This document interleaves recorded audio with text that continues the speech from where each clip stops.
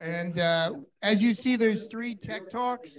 My talk is not a tech talk. Mine's just some random garbage. So it'll be very quick. Just to show an intro, a little bit on Milvus and some things running. But we'll start in a couple of minutes because every time I want to start, I see a couple more people filter in. So I'll let a couple more come in and then we'll start. If people have any questions beforehand, not a bad time to ask them while we're still warming up. There is still pizza left. Any pizza or drinks at the end of the day, people please take them home. I do not want to sit on a train with 12 pizzas again. That has happened. It's not fun.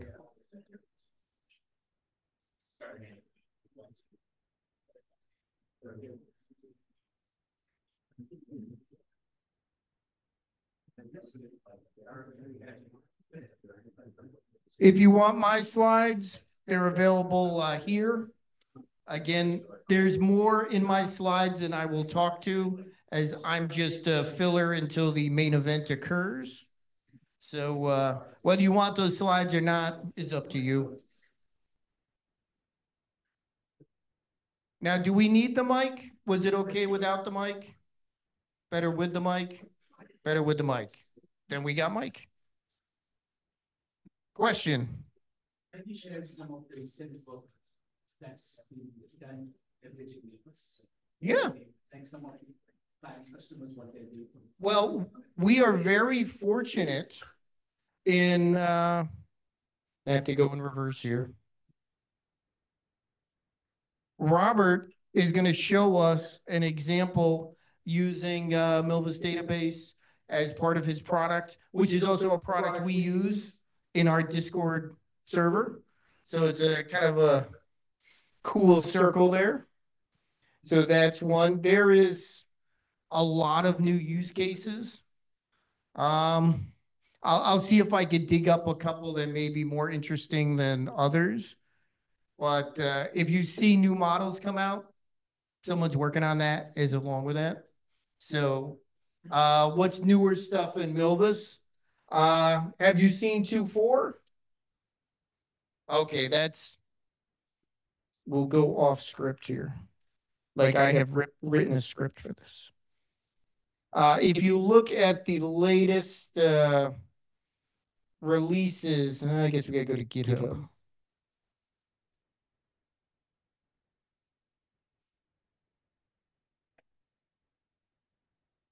Have you seen Milvus Lite?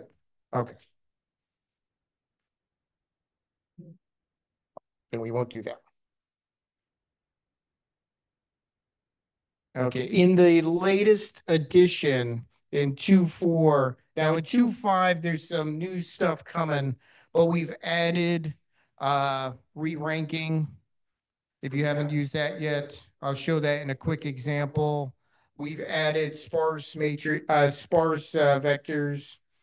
I'm trying to think what else is cool that's out new. If we look in,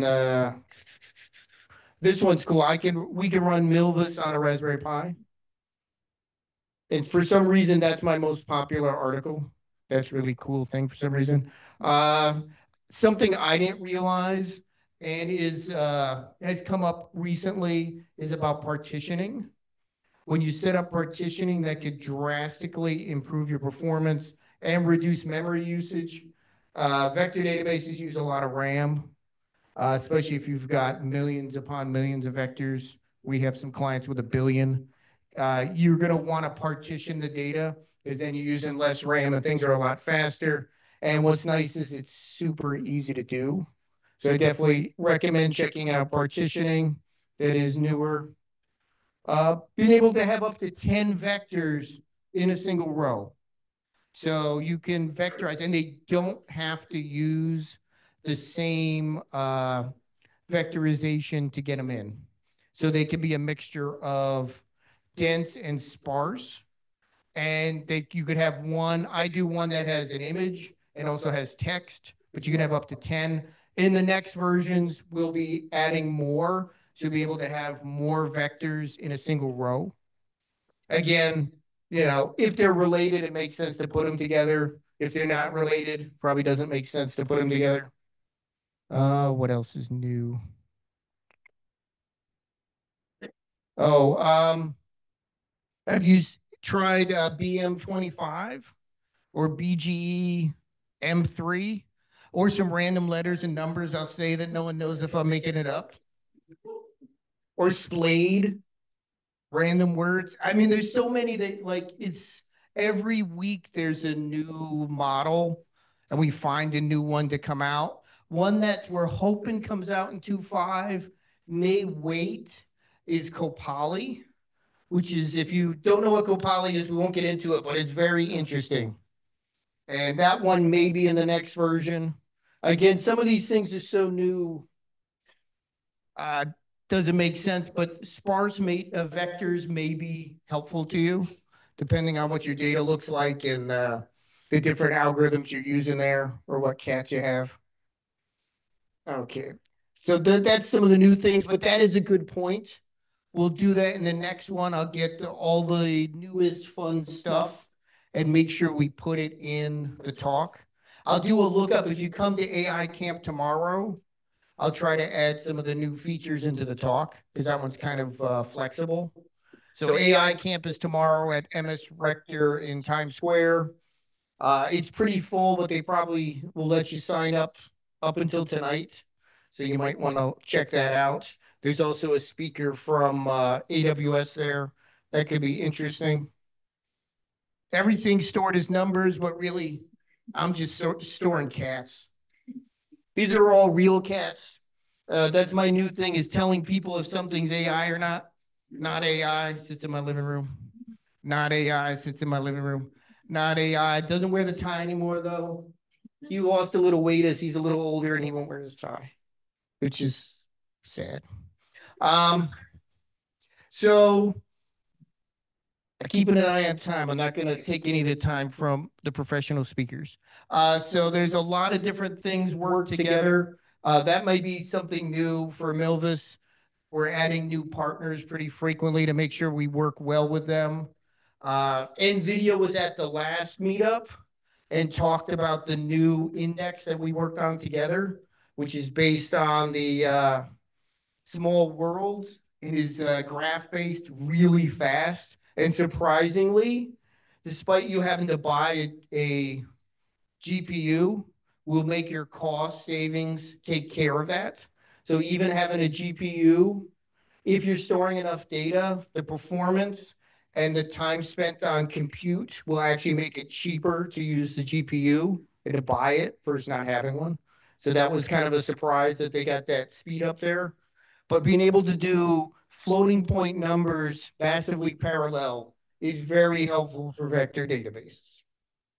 Now, if you want to try out your own demo, we have links to them. Again, we gave you the slides. Those are all live. So you can just go to any of these demos and actually just run them yourself. So we don't have to run them on your own. I'll run just to show you that it's real. I want, who likes Ceiling Cat? I like Ceiling Cat. So what we can do is, this is a multimodal image search. So it'll take into account the image, which will be used for the search, as well as the other part of the search is the text, and it puts them together. Now, once we did that, we could run a re-ranking algorithm, which is a smaller model to get them in more proper distance. Right now, the results are just the two combined just in no particular manner. This does the re-ranking algorithm and makes it more appropriate to what you asked. I don't know. I think the one in the other search I liked better with the actual Ceiling Cat, but I didn't say the Ceiling Cat. I mean, it's, you know, that's up to you which one you think's better. We got a reverse image search. You could do that demo. We've got a very simple demo, just so you could try them yourself without having to install Milvus and Jupyter Notebook and all of that. Milvus has been around for a while, almost 30,000 stars. Maybe if everyone clicks twice here, we'll get that. These are real numbers and they're kind of crazy. I don't know how much money this is, but I know it's more than it costs for all that pizza. This is a very large, a large size dimension there, having 1,500. But yeah, someone's with 100 billion, they can afford it, so that's good for them. We have a lot of content that's not fully related to us on the website just to help people with LLMs and search and kind of fun stuff. Uh, what we were showing before is the hybrid search. And that one's kind of cool, is to be able to combine different searches together and use scalars, which are just fields, to be able to search, filter it down based on some attribute, and makes it quicker, give you better results, especially if you know some metadata about your data beforehand. Like if we knew we were looking for a ceiling cat and that's a tag I frequently use, I could have a field that says category, use that. There's no reason not to use traditional database style filtering and not have to do a full vector search for everything. It's not a bad idea, and it's helpful for things like agent search and others. Yeah, I'm not going to show you text now. I don't know what I was thinking there. Uh, they're going to read all this text really quickly. Real quick, different types of vector embeddings. We mentioned some of the new stuff. Some of the new stuff is the sparse ones. See, that's real. See, I didn't make that up. It could have been made up, but you could pretty much say any couple of letters and it's an AI thing. And the chance it doesn't exist, there's probably a startup using that already. So these are a bunch of them. What's cool about Milvus is the flexibility. A lot of other vector databases were like, you're good with just IP distance or L2. You only need to get models from OpenAI, or you only need to index with Facebook's. You don't need the flexibility. Well, data is different. It's helpful to be able to use other ones. This is for an article. Is that cut off? That's cut off. Yeah, just download that main one. I'll show you one demo and then we'll get to the real speakers. This is a Jupyter notebook that is available in GitHub. This shows creating what we saw in that little demo, searching two different vectors together. So the first vector is weather data. I combined weather data with New York City street cameras. So it's the weather around the camera. So you can search and focus it using the two vectors in each row. First vector is the image vector. That's where I put the camera image. So I'm going to search that using an example image. And then I'm going to search the second query is against my text vector. And that's going to be that little line of text I had at the top. Then we combine them. We use a re-ranking algorithm to get them in the right order. I pick the fields that I want. These are the scalars.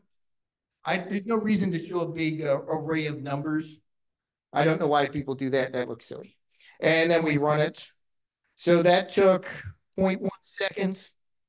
Not too bad on the laptop. And then we'll just iterate through those results. And you can see the results we got back.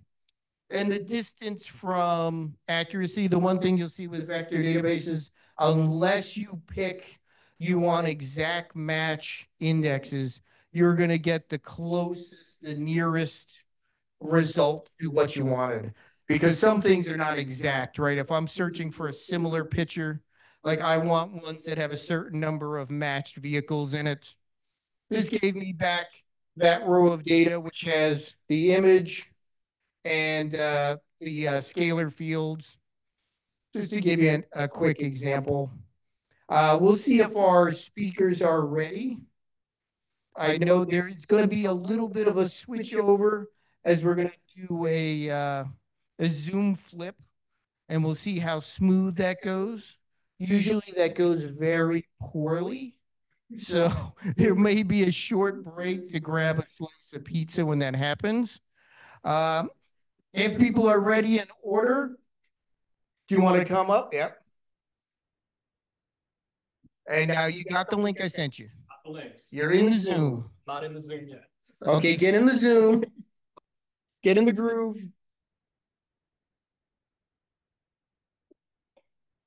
I'm going to take Mr. Milvus over here.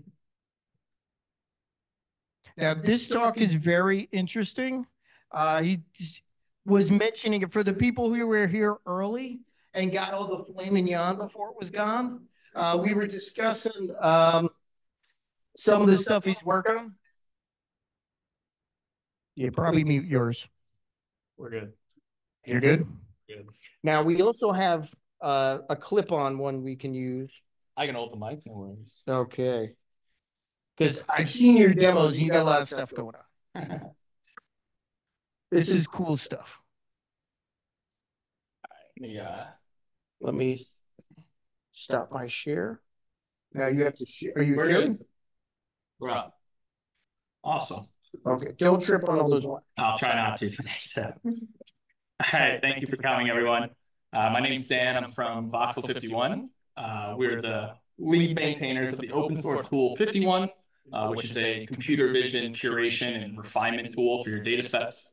We'll be taking a little bit look at that later, but what I'm here to talk to you about is all about RGB-X model development and exploring 4-channel model development in computer vision. This is one of the more hot but also niche topics in computer vision, with a number of papers going into the next conference at ECCV, which is at the end of this month, focusing on this topic. So we're going to be looking at the whole landscape briefly and what it's shaping up to be. So a little bit of a startup here. While stagnation fears rise, visual AI continues to march on. You can see the NVIDIA stock price here tanking, but just in the last 2 weeks, we've had some of the best computer vision models and papers come out, such as this video down here on the bottom right, which is showcasing SAM2, which is a huge revolution for the computer vision and visual AI space.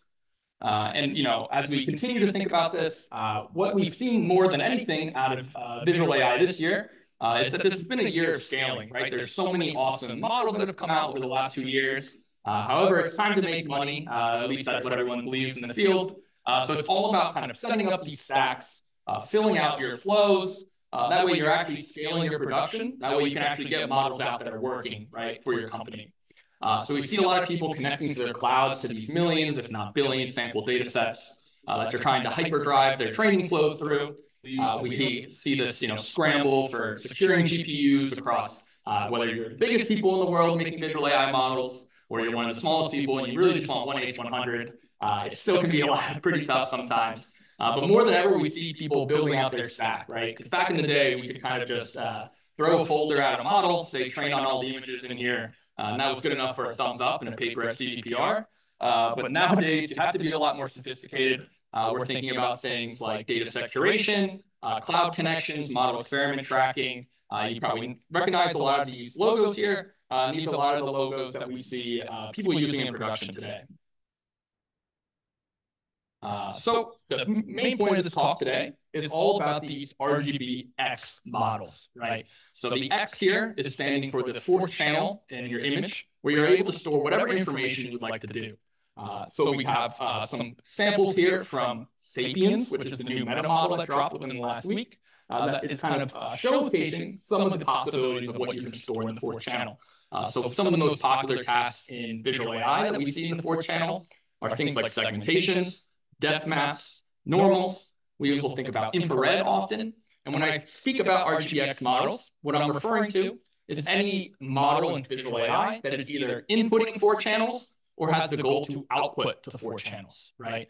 Both of them are their own individual tasks, but they have their own use cases and workflows that they have associated with that. So when we think about this, it's used across all different industries here. Some of the most common use cases that we see these models being used for today. One here, if we look at the top right, is all about understanding all the different curves and edges in your environments. So we think about things like creating 3D assets, mimicking 3D from 2D images or videos that are inputting to the model. And we use surface normals and depth maps a lot of times for that to just kind of generate these 3D estimations or reconstructions of environments. But we also see it on the bottom left. We're using depth all the time for self-driving. Self-driving is one of the hottest topics today in computer vision and visual AI. And one of the key tasks that happens in self-driving is depth estimation, right? We want to make sure we're not too close to the car ahead of us so we can hit the brakes in time. The last one on the bottom right is infrared. We have a lot of challenging environments, whether it be disaster recovery, whether it be nighttime, or whatever it might be, that the visual layer of your images is no longer sufficient to get accurate detections. So we're going to pull in the infrared sensor to kind of get more information about what is happening in your scene and have better and crisper detections. This is personally, I've seen use cases in this for things like car detection at night on highways that don't have proper lighting, or in neighborhoods that maybe don't have proper lighting, as well as people detectors, right? Your Ring doorbell still has to work at night. So how is it going to be able to see people at night? Sometimes they're throwing new types of cameras in there to make sure they have more crisp results. Before we get started and we take a deep dive into this, let's take a step back and think, why are these models important in the first place, right? We can think about, infrared's pretty cool. There's some cool use cases there and stuff like that. And while some of this stuff seems pretty flashy, why does it matter if a model knows that I'm wearing a jacket tonight or not? Or why does it matter whenever, it can find a segmentation of my left earlobe or whatever it might be? Why do these models matter, right? We're going to hold this question in our mind as we kind of track through the deep dive today, as we're going to revisit it at the end as a preview for what's going to come. So we're going to start with just how they're being used today. So we're tracking across all signals, right? The number one use case that is currently in production today for RGB-X models, without a doubt, is tracking. This is mainly used by government agencies, military, as well as some other devices, companies and industries, just to make sure that they're not losing track of stuff whenever they have their cameras. Lo and behold, they found out if you throw more sensors and more signals at a detection model, that it's going to have crisper and more fine-tuned tracking, right? So we can kind of track across any amount of frames for RGB-X. There's people that are doing this across all different types of the RGB-X modalities. There was actually a recent paper in CVPR this year that created a new tracking model across all three infrared, depth, and surface normals. And you can throw any amount of those at this model architecture as you want. So maybe you have 2 of those, maybe you have 3 of those, maybe you only have 1 of those, and it will generate high-quality tracking results based on the inputs. So just a new way to make sure we're keeping track of all the things. This can also think of counting, right? If we want to count fish, if we're trying to count the number of people going into a building, whatever it might be, throwing more sensors at it always seems to help in the long run.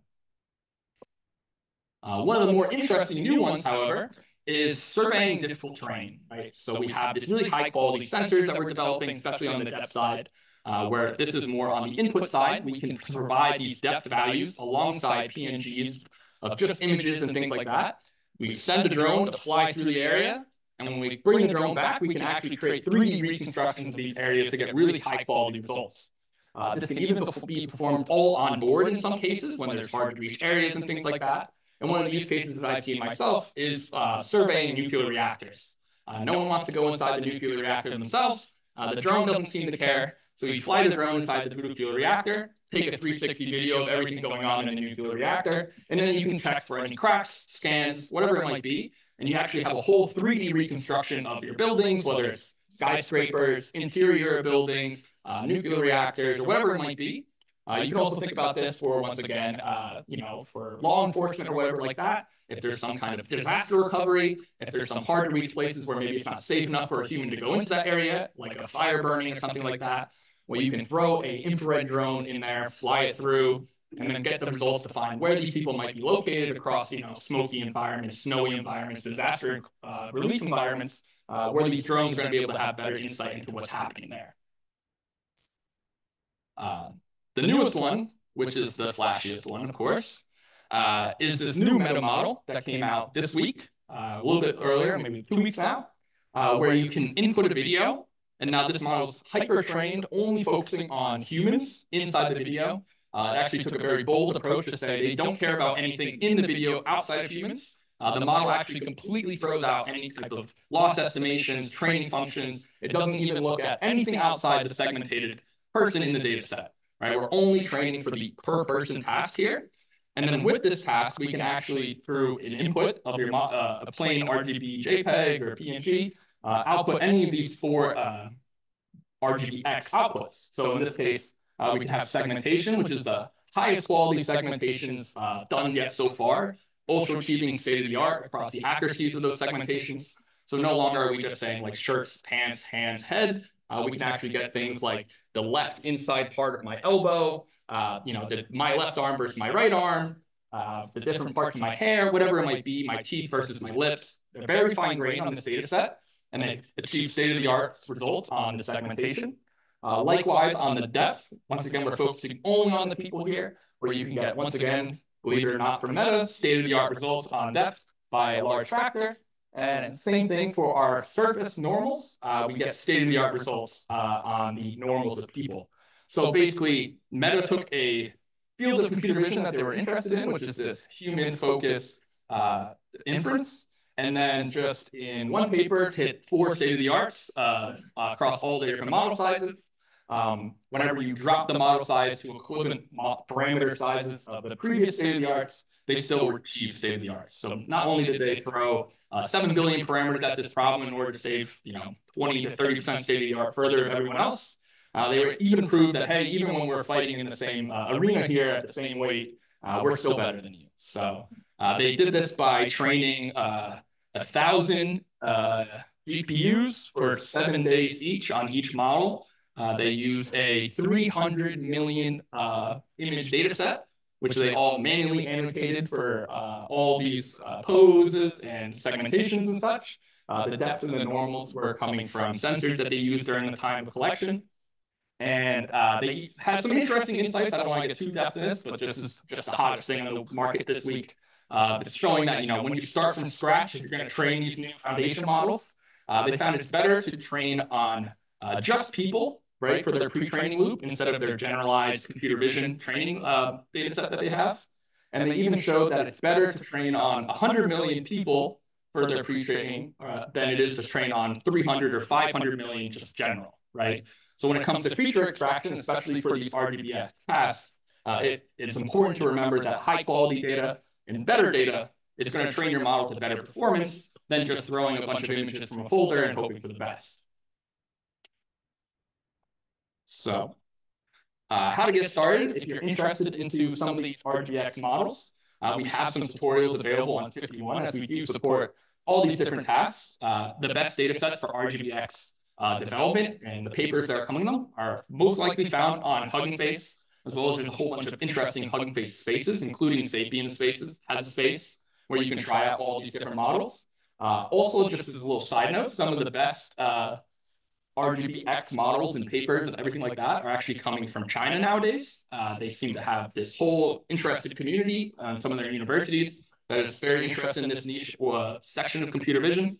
So there's some interesting ones called like depth track, as well as there's one called thermal track or something like that, which are depth and thermal annotated data sets, but they're all from Chinese universities. So super cool there. So I can give you a quick example. So if you ever want to try out Sapiens, which is the cool model of the week, just head over to Hugging Face. They have the whole demo here where you can just upload your own image. Here's me at a nice, beautiful Japanese garden. And then I have to move the zoom bar out of the way so I can click my demo. We can load this into 51. And in this case, I have all of them on at once. It's a little overwhelming at once.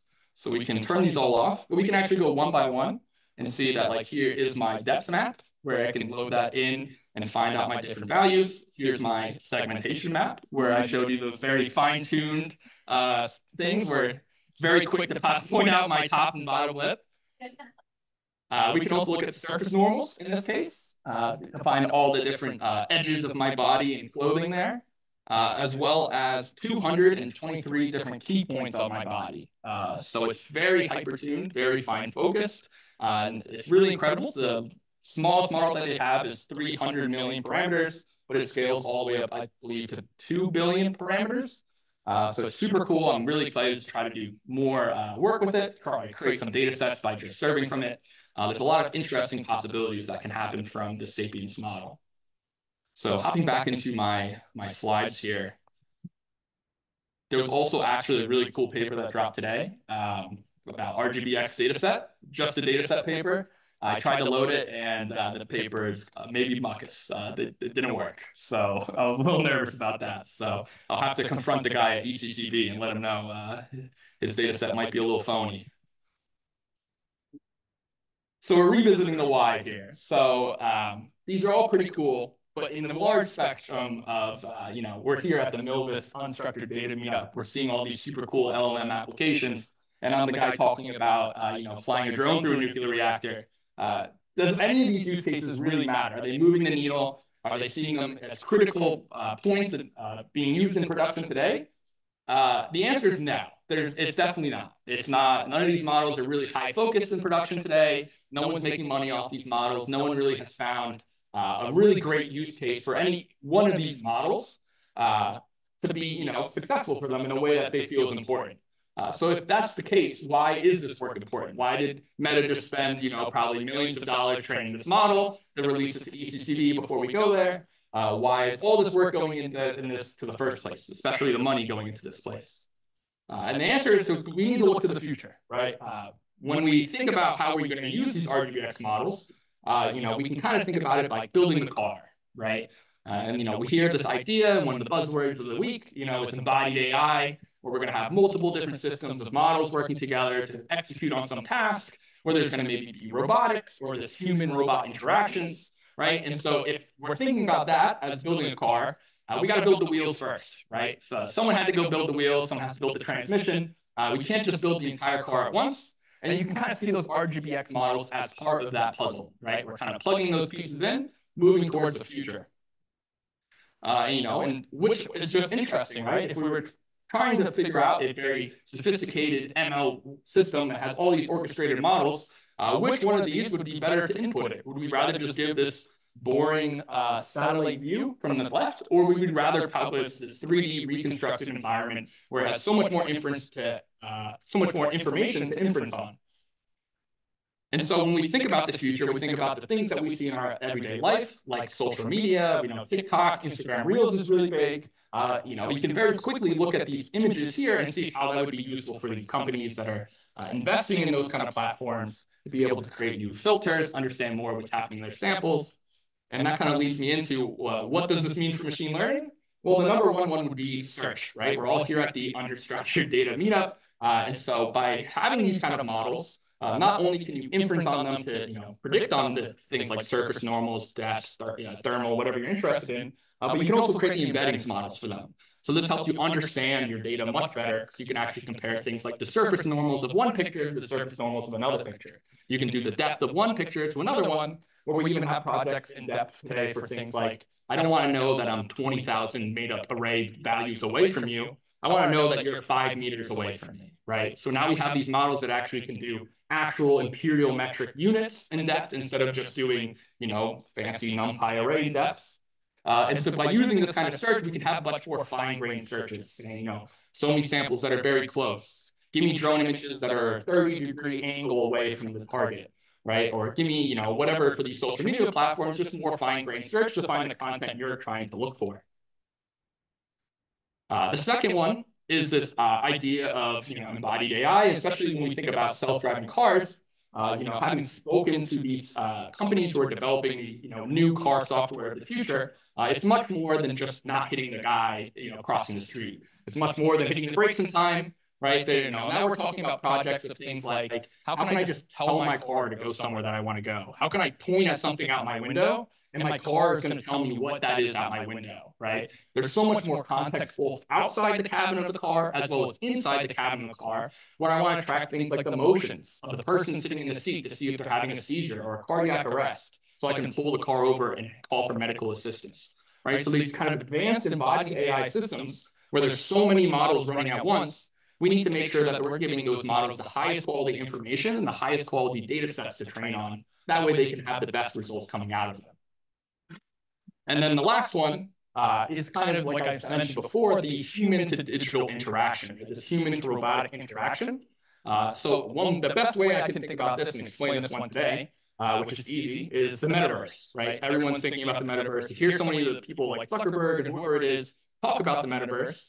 Well, there's a reason why we see all these kind of papers coming out for things like how to get the depth and normal and the segmentation of a person. So just using a model like Sapiens, I can use existing papers that exist in CVPR and ECCD today to create a complete 3D clone of myself from just a video, right? Take a 5-second video of myself. It's going to know what clothes I'm wearing. It's going to know where my body parts are. And then I can use other common image to mesh or image to 3D models that are available today and create a complete 3D avatar of myself just off a 5-second video.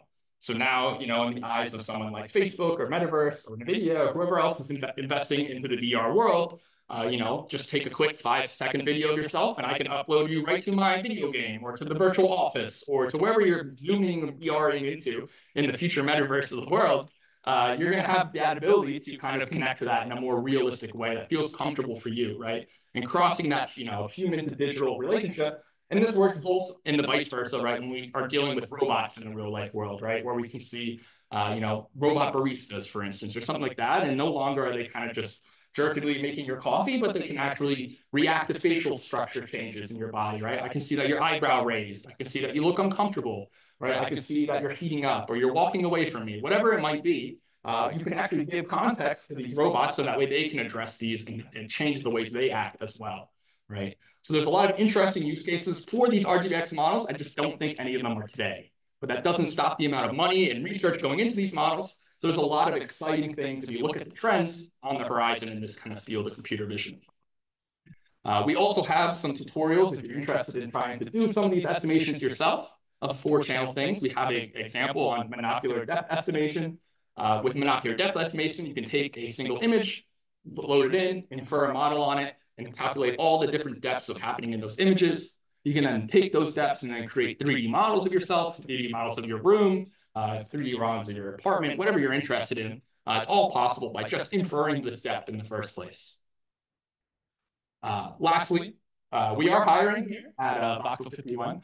If you also want to stand up and have a jacket on and give talks about whatever passionate computer vision project you are interested in, we are hiring. Just make sure to see me or check out voxel51.com/jobs. I can answer a couple questions. I don't know how fast or slow I went. Seems like I'm under the clock. You are under the clock. Okay, great. So I'm happy to answer any questions that people have about RGB-X models or any other things that I mentioned in my talk. Yes. Great presentation. Thank you. More about the RGB-X model, and you said they only focus on sapiens, right? Like on humans. And I just wanted to know if they focus on just one human or like whatever is in their side, like only humans, but multiple. Yeah, so Sapiens is focused mainly on like a single person problem. It does work on multiple people, but they have disclaimers in their papers, as everyone would, about they have different portions of the data set that they've marked, like, hey, this portion is like 20% of our data set has 3 people in it, 15% of our data set has 4 people in it, right? The majority of the data set does have 1 person in it, right? So, great question. Yes. Yeah, actually, there's one use that I've seen myself. I don't know if you're aware, there's a DoD contract called the SSR-T2 contract, more or less going to be giving drone technology at the student level for Army. It's not part of the replicator program, but it's comparable. And there's something called Red Hat Holdings, that does the Teal 2 drone, which you might be aware of. Those guys have interesting software embedded in the Teal 2, which is allows, I think it's with Thema AI, allows you to actually automatically generate battlescapes. So like what we saw there with that 3D generation, they'll have that and really good night vision. I'm not sure if they're actually dealing with heat mapping, but I assume they are, because they probably want to literally loft up these very small, like very tiny drones that can be carried on a knapsack. You loft them up, and within a couple of minutes, you'll be able to have a 3D scape of who your combatants are, what the terrain looks like. And also what's fascinating to me is that it can actually, you could have maybe 4, 5, 10, 15 drones that all stitch all together. Yeah. And I don't know if you're following that story, but it's actually, the company itself, it's a tiny company, technically out of Puerto Rico, but their main factory is in Utah. And it's only it's under $3 stock.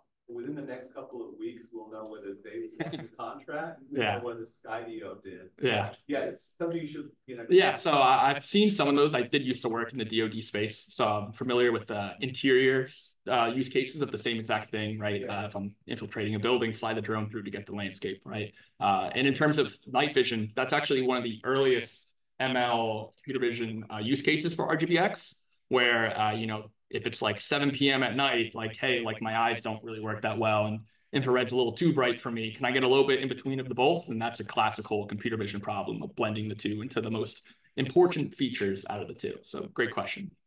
Any other ones? Yes. I have a question about this Sapiens model, kind of like how you see model development moving forward.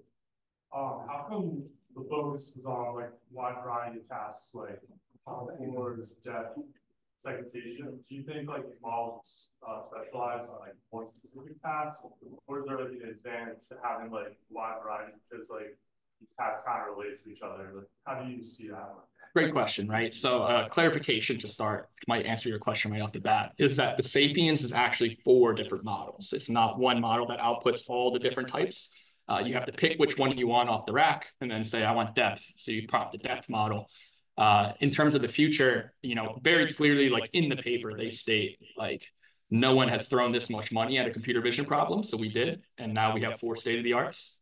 And that's probably, hopefully a trend that will continue, right? This isn't a bad thing for the field to have more money and more eyes coming into the field for projects like Sapiens. So I wouldn't be discouraged by this type of model development. It just, you know, it's a way for us, maybe computer vision engineers, that we need to adapt to the foundation models of computer vision, you know, just like we saw in language. We're going to probably get some of those on the vision side as well, right? In terms of what you're using it for. Yeah. Great talk, by the way. My question is, compared to like normal RGB model, what sort of architectural differences have you seen that makes for? It's a great question. So there's 2 main approaches from it, right? The approach that is typical is that you look at all 4 at the same time, right?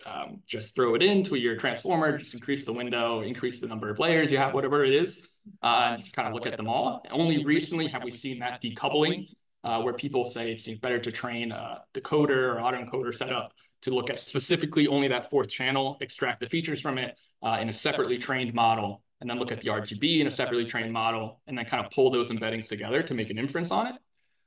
That is kind of what we've seen in the last 6 months to a year, is kind of decoupling the 4th channel from the original architecture, and then pulling a new architecture just for the 4th channel. But in terms of what architecture they're using, transformers are still, vision transformers are the way to go, right? The Sapiens model is a large vision transformer. Yeah, sure.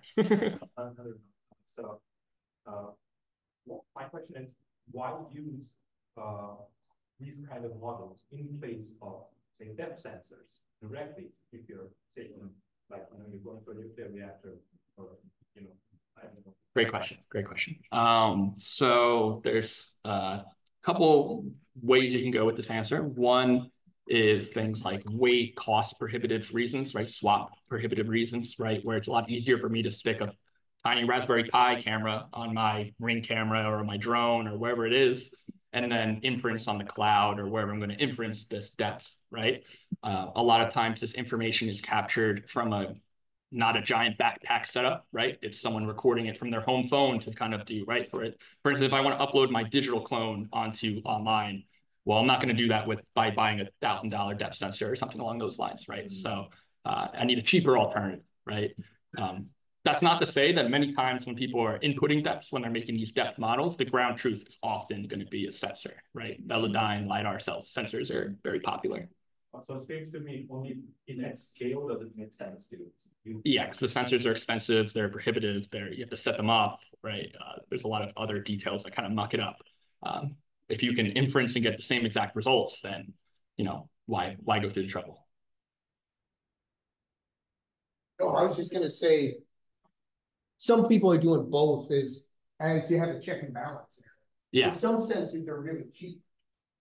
Yeah, depending on like the quality of the paper that you get, you know, they'll have both predictions and ground truth from an actual sensor. And then it really comes up to how you feel is the best to deploy and what use case you are. If you're deploying some kind of SaaS product, or you're deploying to millions of people, you probably can't get millions of depth sensors, right? If you're deploying to a hyper-focused drone that's flying through nuclear reactors, I hope you have a depth sensor, right? So I hope you have all the technology. awesome. Maybe not. Maybe not. Awesome. Well, thank you, Tim, for having me. Yeah, it's awesome. I appreciate it. Thank you, everyone, for the questions.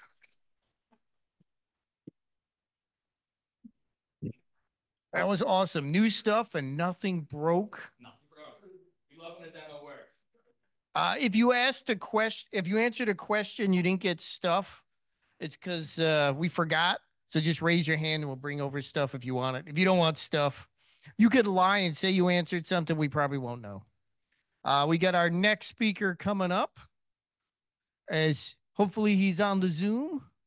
Otherwise, we'll show some random other stuff while he's getting ready. As everyone likes random other stuff. That's fine. Oh, I found something cool new I just was playing with. I don't know if you've seen the Piranha version 1 model. This one helps classify, and you could use it to mask personal information. So I'm going to use that in some of my stuff, and it's pretty quick.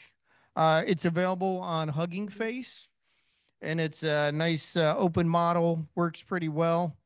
I tried it out before, and it is pretty cool. It pulls out anything that shouldn't be shown, and it could show you it either as, redacted or tell you what type of thing it was. So that's pretty cool. He's getting on the Zoom. This is just filler stuff. Okay. Another cool one from the Janae AI guys is a very small model that will translate pretty well from HTML to Markdown. And that's helpful for storing context. I'd rather break up a Markdown document than an HTML one. And also, if I'm pushing it to certain channels, that makes it pretty nice to be able to do that. And what's cool is another one that's in Hugging Face. So with Olama, I can run this locally. So I could just do that conversions. And it seems pretty solid. I'm going to try some bigger models. We probably have to chunk them, but are you in? Do you have permissions?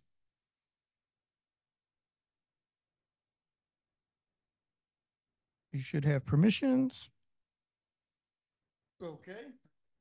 Nice, right? Yeah. No, you got to wait. No. I don't know if we're following. Pass the mic.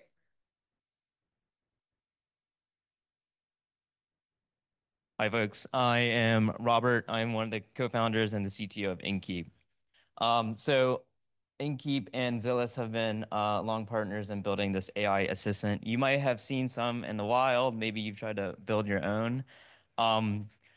But basically what we're doing here is building these AI assistants, support co-pilots, unified search bars, mainly, at least for us, on developer-focused companies who deal with a lot of technical questions. So it might be a company who is trying to onboard users faster. They're trying to engage with users who don't like, asking emails and support. There might be users who are currently on your platform that are trying to debug an issue. These are the type of problems that they're working with. And just as a brief overview of what we do, we work with hundreds of developer-focused companies to essentially build these sort of support co-pilots for them. And you'll see there are many types of forms of how this works. Okay, so what is going on with Zilliz? So Zilliz, if you might have tried to do this yourself for your users, but there are many types of questions that they're trying to ask here. A lot of them are technical, and that's our bread and butter. I've tried to kind of give you a brief overview of how nuanced these questions can be. So these are not boring, how do I sign in, or I can't log in, right? This is not a normal customer support bot. Users are asking how to do something. They're asking for code. They might copy and paste code into the chatbot and say, fix this. That's the nature of the inputs that we're working with.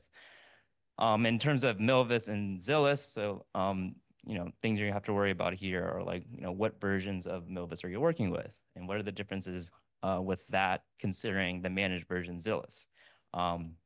In terms of the cluster, how do you scale the cluster? A lot of configuration sort of questions you might deal with. And then, of course, the sort of like the routine sort of questions you might get if you're like actively working in this system. Like, here are a bunch of API things I'm trying to do. I'm trying to query. I'm in Python. I may not be in Python. I'm doing a direct REST request. These are all things you kind of want to ask. Okay. And if you'll be a little bit meta about it, you can try like asking Zilliz, how do I build an AI chatbot? Okay, so you may have seen this sort of like workflow before. Kind of like at the core pipeline for almost every sort of retrieval augmented generation app you've seen, it kind of follows in these sort of 4 steps, which is 1, you need some sort of way to get data in a way that's going to be structured. And this is kind of like what we're going to do. And kind of in the middle here is what Zilliz is going to help us with, which is indexing and doing the search so we can retrieve relevant documents, ultimately to get this generation at the end. And so as a high-level overview, we're going to, ingest, crawl everything that there is about Zilliz that we can, that we might think that is useful, index it under some sort of scheme. Traditionally, say 20 years ago or 5 years ago, you're doing very basic full text search to get documents. And then recently, we've got better ways to be able to look and analyze this sort of data. And then like once you have that system, just think about it as a more sophisticated, robust search engine for you to work with. And the retrieval here is just like, what can you do to work with the database you have to get the right documents out? And kind of what I'm getting at here is like, there's going to be ways to implement like a weighted scheme of, I want some things a little bit more tuned for keyword. I want more things tuned for like dense representations. And these are things you can do with a proper like vector database. And then after all of that, you have a way to work with this. Then it's kind of like this game of just like prompt engineering to kind of get what you want. And like a lot of UX, UI, to receive inputs. Maybe you need to ask the user for clarifications, things like that. Okay. All right, so the goal with Zilliz. So this has kind of been a work in progress since the beginning of 2024. Especially with the release of Milvus 2.4, which supports sparse embeddings. They have content around their main documentation website. This is like thousands of pages. That's like the primary source of this stuff. They have a support portal, this is where their support team like maintains like a set of FAQs. And then their main sort of community knowledge outside of like their actual repositories is, the READMEs, issues, discussions, things you might find in their like dozens of repositories. So those are kind of the 3 main ones that we're working with. It kind of just depends on like the kind of company you are. You might have seen like a discourse form, like Stack Overflow. Those are some things you might sort of want to consider. Then the second part here, this kind of just going to be the main focus, like I'd like to like talk about and kind of like why it makes sense to do this with like Zilliz. And this involves a lot of like using the core Zilliz features to do metadata filtering, supporting hybrid search with dense and sparse vectors. And then finally, we have all of that. Kind of the goal here is like the thing we need to ship here is like they want to be able to go to the documentation and have a widget that their users can interact with. So you can go to these like right now. Anybody can go there, ask a question. It's there on their docs, and it's as well in their support page on Zilliz. Okay. All right. So that was a high-level overview. I'm going to kind of boil it down to just the Zilliz phase of this.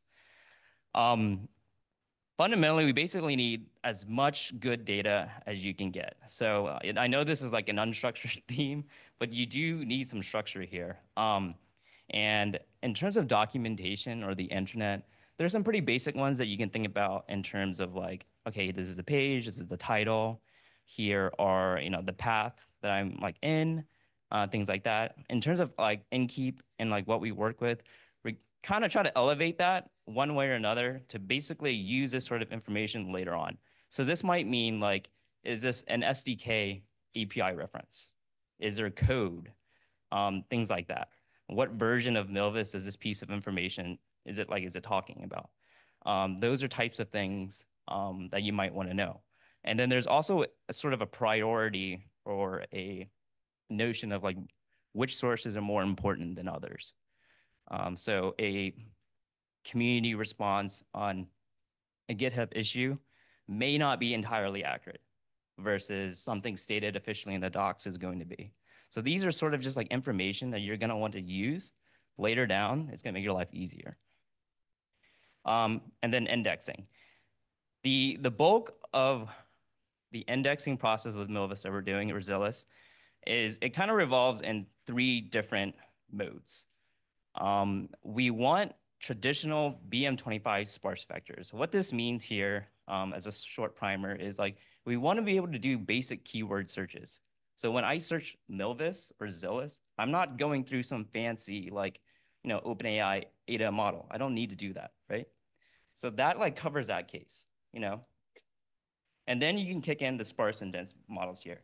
And what I mean by this one is you may have heard of like Splade, MPNet, MS Marco, or OpenAI's like models here. The sparse ones here, just think about it as like a fancy neural model to get a keyword. So when a user says, how do I log in? It might be very close to how do I get started? Those are sort of the things that a sparse neural model can fix. Authenticated is likely to be close to login, things like that. So you're gonna want to be able to use something like that. And that's what that type of model like Splade can do. And then your dense model is just like a general, kind of like what we've seen a lot of development recently of people asking very general questions. And it's a very good metric to have. So again, same sort of idea, like how do I get started? How do I log in? I'm having an issue, I have a bug. These are the sort of metrics that you want to be able to work with and configure in your search so that you can get the right documents out. Okay. So I like to just like walk through a few examples of what do I mean here by when you're working with any sort of data set, try to get the most information out. For us, we do a lot with web pages. You might have seen folks who are like particularly tuned with like PDFs, things like that. For our world, a lot of it is things that look a lot like this. So this is a page from the Zilliz docs. And I've highlighted a few key points here. So if you just did, a basic chunking sort of like text here, and then you're looking at hybrid search, it is not enough to just like isolate that sort of piece of information. What is important here is to look at, the records before it, the records after it.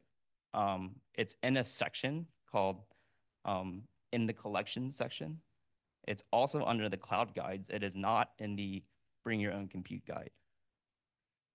So when we do this ingestion phase, it is important for us to be able to pool all this sort of information and kind of keep track of this sort of stuff.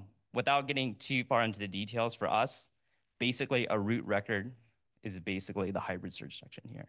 And think of that as like the unit of like record that we're working with and kind of connecting everything together to build a lot of records. Here's another one. API pages are always fun, especially if they're like auto-generated and stuff like that. On our side, it is a little bit tricky because if they are auto-generated, we actually do some tricks to like go to the root and like generate other forms of this automatically as well. So they're a little bit better. But for this example, this one here is a REST API reference. And I've highlighted some key points here. Like this is V2, it is not V1. That's going to be incredibly important. And then it's in a cluster operations section. And then the examples here are also very good for LLMs to be able to work with. Okay. All right. So ultimately, like the pages come in, they just like we have this ingestion engine, and think about it this way, and it's just producing a lot of high quality documents, and we're kind of just tagging it with everything that we do, and we may or may not use sort of LLMs in the process. It's kind of just a matter of like costs, performance, latency, and stuff like that. So source type, like is it from the site? Is it on their blog? Is it on a documentation page? Is it a support page? The record type, here, text, code. If it's code, what kind of programming language is it? What version of Milvus is it referencing? And then a lot of hierarchical stuff here, which is basically trying to tag as much as possible, like where is this unit in like reference to everything else. So if it's in a subpage of a particular section, you're gonna want to know that. And what are the nearby sort of pages around this sort of document? And then I've added some extra ones here that are useful. URLs, the path, any sort of tags, and then like dates. Things, those are all things that you can use in sort of like your document processing. Okay. All right, so to reduce this down, ultimately all this stuff needs to get embedded. For us, the text that we're working with is like that small chunk you found, and kind of like everything, just think about like all the information you found, try to package it together into like a cohesive document. And the techniques we're using here are, again, these sort of like three sort of models. And the goal here is basically for every record, there is some sort of like primary text that we want to be able to embed. And each one of those text fields get multiple representations. So we'll send one sparse model displayed to Zilliz and package it also with a dense sort of column. And we'll pick one. I don't want to get too into the details of these models, but know that this is like a thing that you can work with. If you're trying to build one of these like from the start, you should just know that these things are sort of just like parameters that you're working with. And then know that, you know, when things go wrong, this is one of the things you can do to perhaps make it better. So a lot of times when folks are starting with like, okay, I have a bunch of text, let's just send it to OpenAI, forget about the cost. And let's use Zilliz. Let's just see how far we get. And from there, you can start tuning things. And it might mean, okay, I need to fix the text. I need to fix the model, things like that. Okay. And kind of one of the core sort of features that Zilliz supports, at least in the latest one, 2.4, is the hybrid search. And why is this important is basically there's not really one unified sort of embedding model that can just get you whatever you want. You're going to want to be able to run a search on multiple metrics. And at least in Milvus, there's two ways to do this. They call it a weighted scoring and then a reciprocal rank fusion. A weighted scoring basically takes, like, say, a score from the keyword matches, 50%, you know, normalized under some scheme, and then the dense vectors, 50%.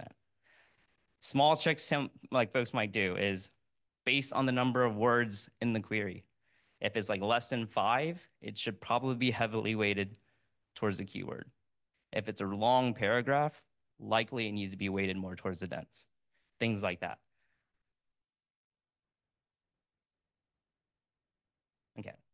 So yeah, just to wrap this up on this pipeline again, this is kind of where we're headed. So we've got a bunch of documents coming through. We've processed it, we've indexed it, and now it's kind of the core product to build any sort of AI support copilot with Zilliz.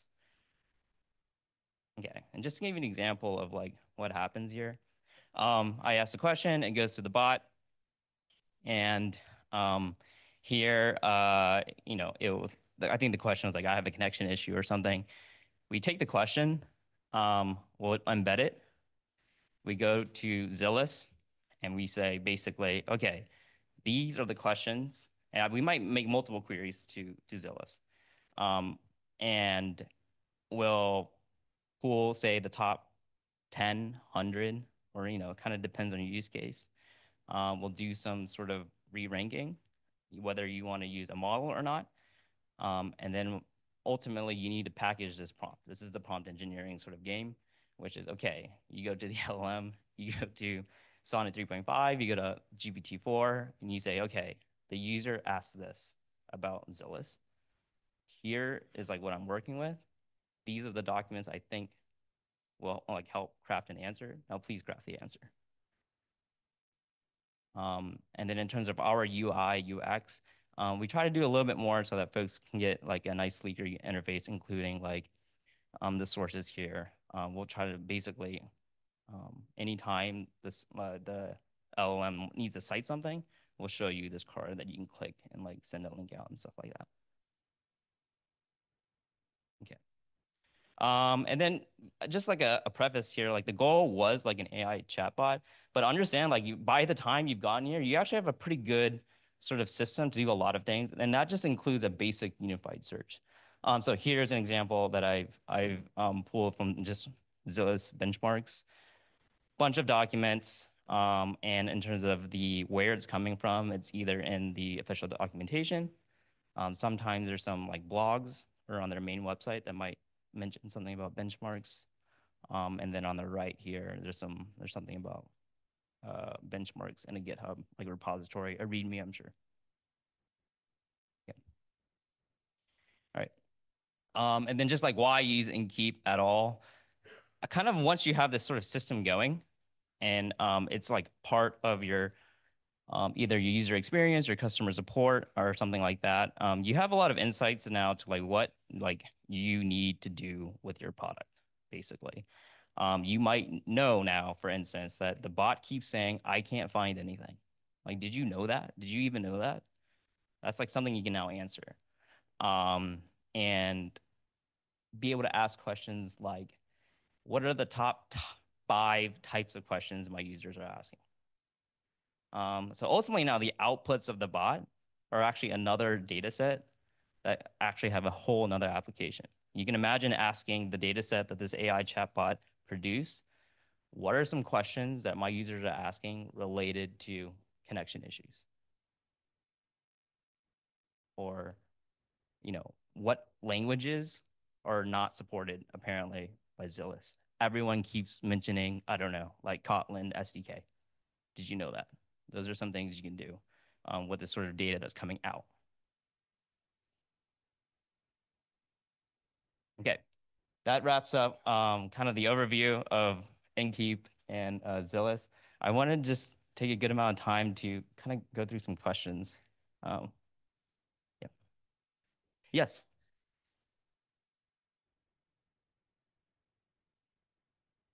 Yeah.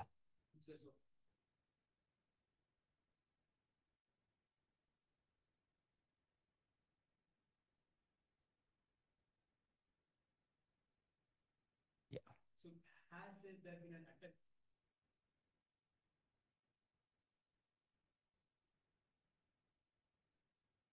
Okay.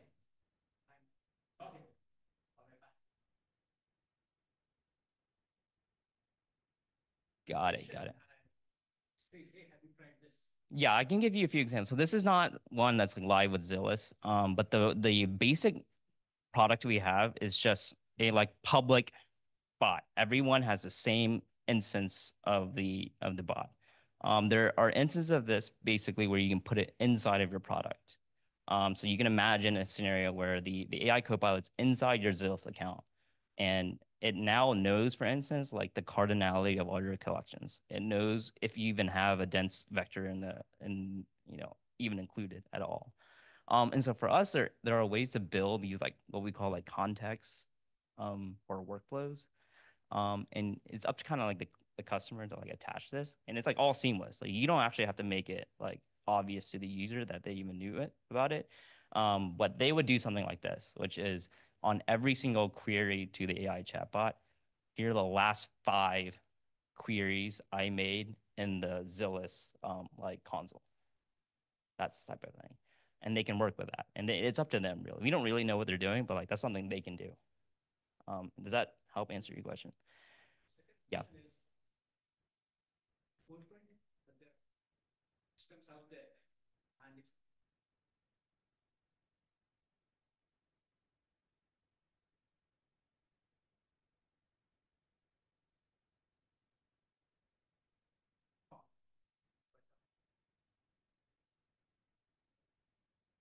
Yeah. as this code base, or whatever it is, and then Yeah.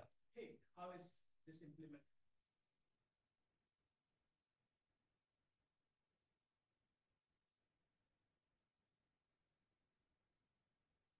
That comes out saying that.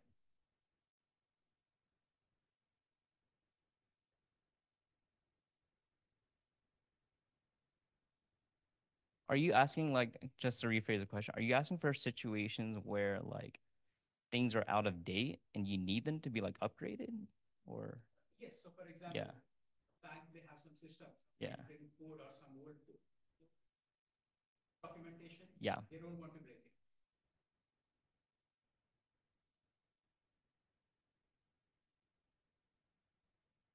Yeah. The integration points.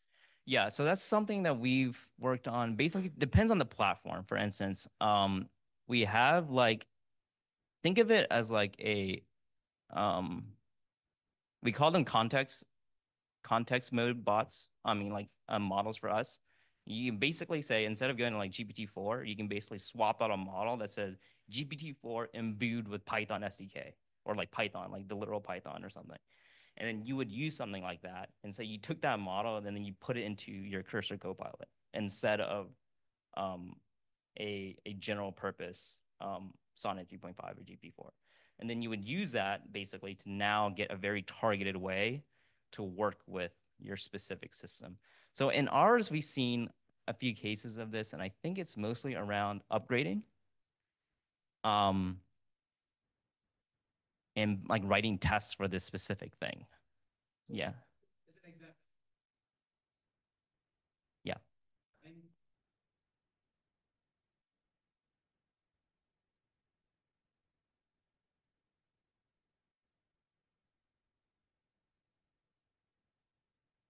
Okay, so somebody says that. Mm-hmm. So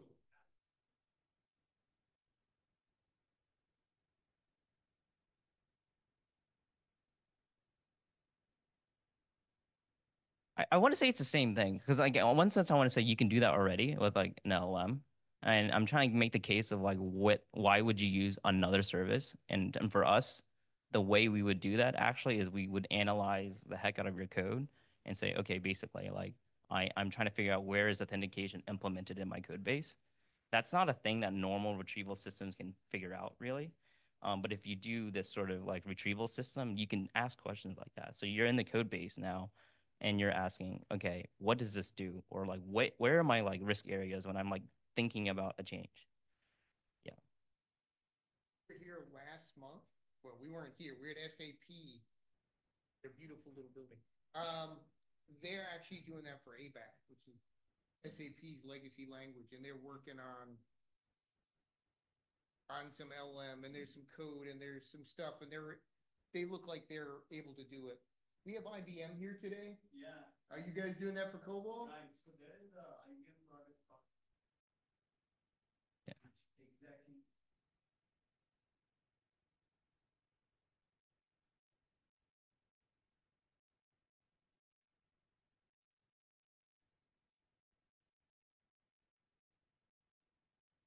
Question.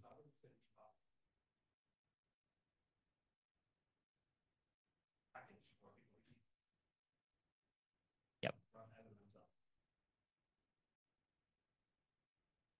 Okay, so you have one version, and documentation, you know exactly what is changing.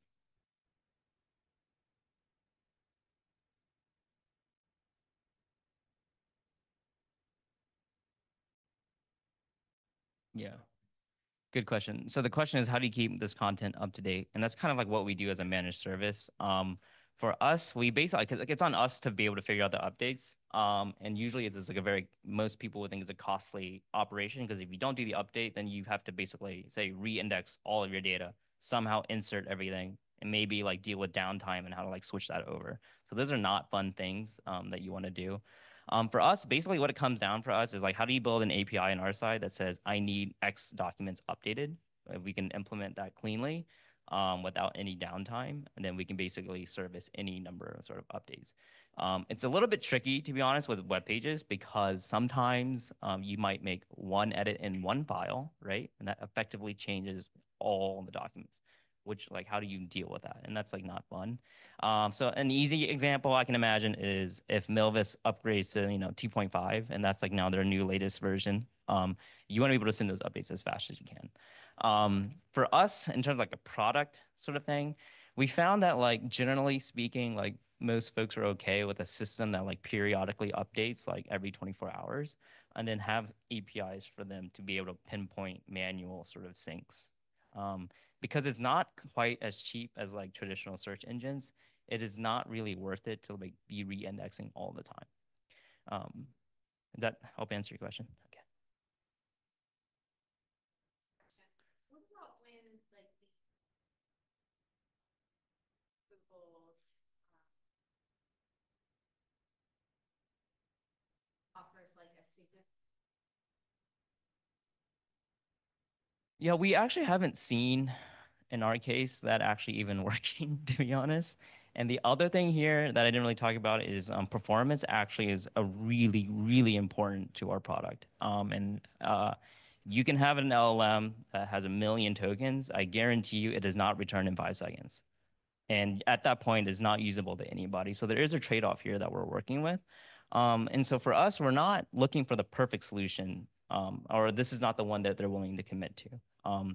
So if you're like, say you are a customer service representative and you understand the costs, okay, in your basic free bot that literally anyone in the world can go to your website and use, okay, maybe, yeah, I want like an okay model that's cheap and is fast.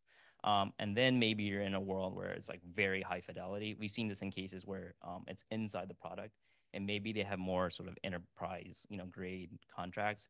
What we might do there is, okay, it's okay if it's like 2 seconds lower. It just be more right. And those are sort of for us developers, I think one thing's as fast as possible. It's really hard for us to quantify the gain, honestly, because like a lot of things we're tracking actually is the query comes in, we're taking the time it takes to embed that query, what the time is to make the vector search against Zilliz. Hopefully all of that clears in less than 300 milliseconds. So even just like understand the basic components of this query, you're already at 300 milliseconds. And then you need to be able to go to the LLM and get your response. So we've always run experiments with many LLMs of like, okay, if you increase more, do the answers get better? Probably, but is it worth the trade-off? A lot of times, not actually. And we sort of, at least for us, we work with an interesting user base because I think developers they have a higher standard, but they also know how to work with the LLMs actually. So they know actually like when it goes wrong, they actually know how to like ask the right clarifying questions. So it's a good sort of user base to have as like as a primary customer. Yeah. We do have like secondary users, and I think they're less concerned about speed and latency. So we will deploy a bot on docs@zilliz.com, and surely like there are going to be support staff within Zilliz also using it, or sales engineers also using it. I don't think honestly they care too much about the speed, and they might want this option to, okay, yes, I'm willing to spend $10 on an LM call. Let's see what happens. Yeah. Question.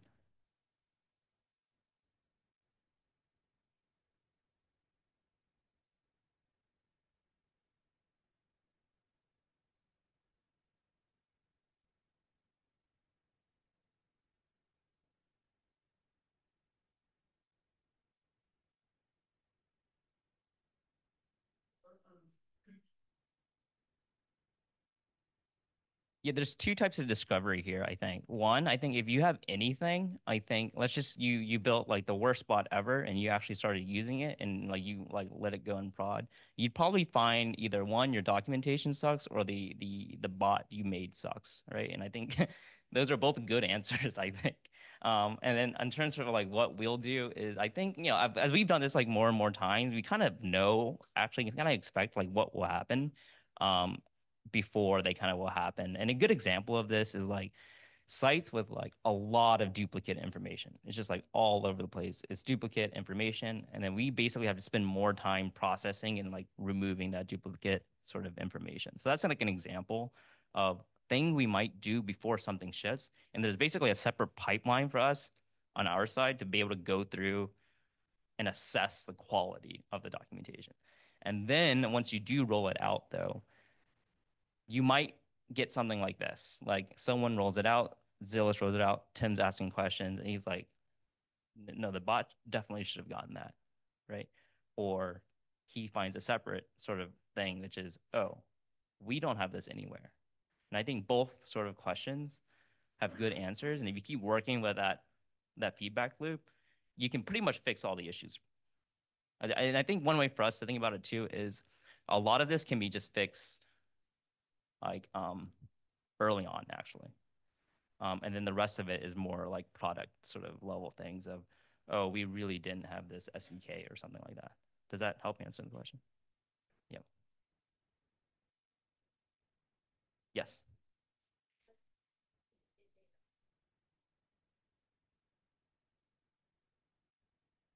I think a thing that I didn't really talk about in this talk is there are some queries that are just very difficult to work with. And you've seen like graph attempts and hierarchical attempts try to deal with this is a basic one that I'm sure that will break the bot is like, tell me all the changes between version like 2.1 and 2.4. Or between 2023 and 2024, what were the major highlights? Those type of queries go very, very bad in these sort of systems. Yeah. Me, I think. Yeah, I think those are some good examples. Yeah. Sorry. Yeah, this one.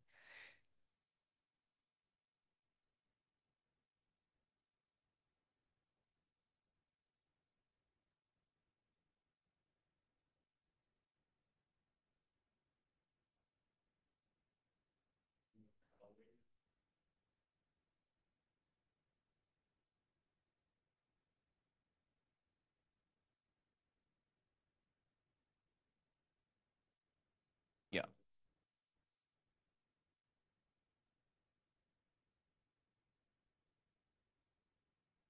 So the question is the chunking strategies.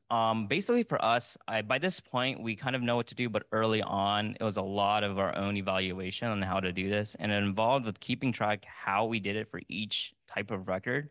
And then we would go back to the end and say, okay, based on like your answer, the optimal answer, what was the optimal retrieval strategy? And like what type of documents were being pulled and why. And if you keep working with that, you'll kind of understand, okay, these are the types of things that you need to do. So very, very basic examples I can give here is like pay attention to how much text is actually in each unit record. I think a lot of folks sometimes get in the situation of, okay, there's 1 million records here. Each one's one sentence long. And then there's like a bunch of records in another set that are each like paragraphs long under the same sort of like chunking strategy. So like an example I would give is like if I literally went into every Zilliz document and I picked every single like HTML header 2 and I chunked that way, it seems like an accurate way to be able to go about this, but what you'll realize is like that type of strategy is not consistent across every single document. Because you know it's not Tim literally writing all the documents. Someone wrote one section of the documents one way, and like someone else wrote it another way. So you do have to think about more general ways to go about it. But yeah, I think the answer here is like there's many sort of things you can do, but just have a kind of like a method to this madness of like tracking down why certain documents got selected.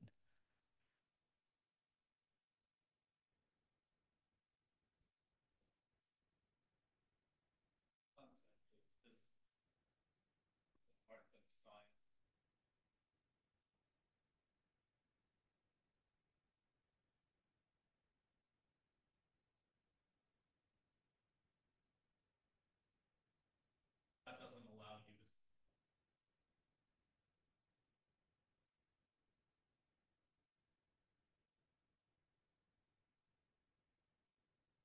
Yeah.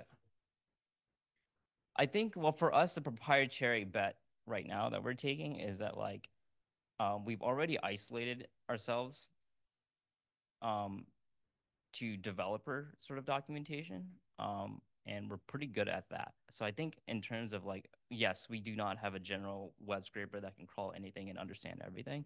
So we did make that sort of decision. Um,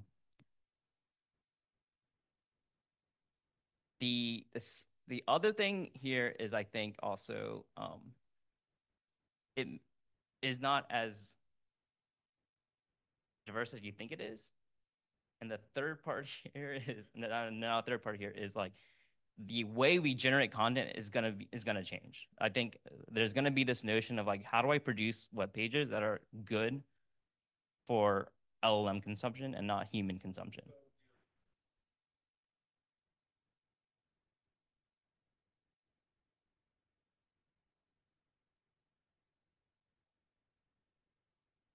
Yeah. A pretty simple example I didn't talk about here is like, think about the amount of JavaScript on web pages today. The more JavaScript that you have, it's going to be pretty hard for an ingestion system to work with. Companies have already built businesses on doing this anyway to convert things to be, SEO friendly. But very basic scenarios can break down to a normal ingestion pipeline. Like I'm on a website and I need to click all the buttons on the page, and it like each one is like a JS click that takes 5 seconds and needs to render. That sort of situation. I actually do think that's going to be a pattern a lot of the world is going to move away from. And so that I think is kind of like a consulting for the next generation. Yeah.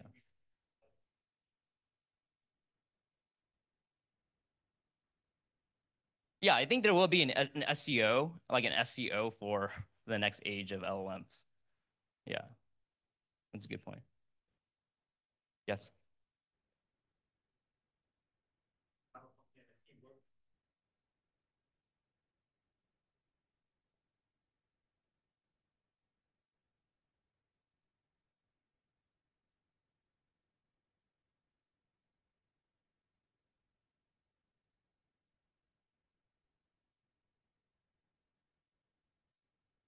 Mm.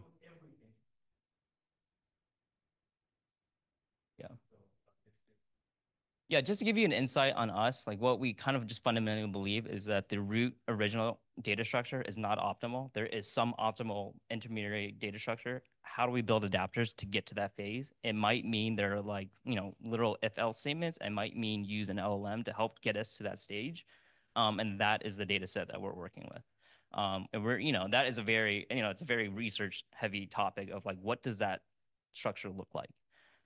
Yeah, and you've heard topics of like folks, trying to work with like, yes, like, are we really going to be working in the world of like unstructured PDFs forever, or are we going to move towards something a little bit more structured? And that's like the new unit of work we're working with. I wanted to show them. Yeah. Oh, you wanted to show? The question that he asked, and we got a good answer back. So I wanted to show. Oh, you should do a live demo. Yeah. I think you asked a lot of questions in the Discord. I use this, man. Your stuff is useful. It's not. I was like, oh, let's see, how good is it? And it's good. So I don't have to ask questions like you were asking what's new in Milvus 2.4.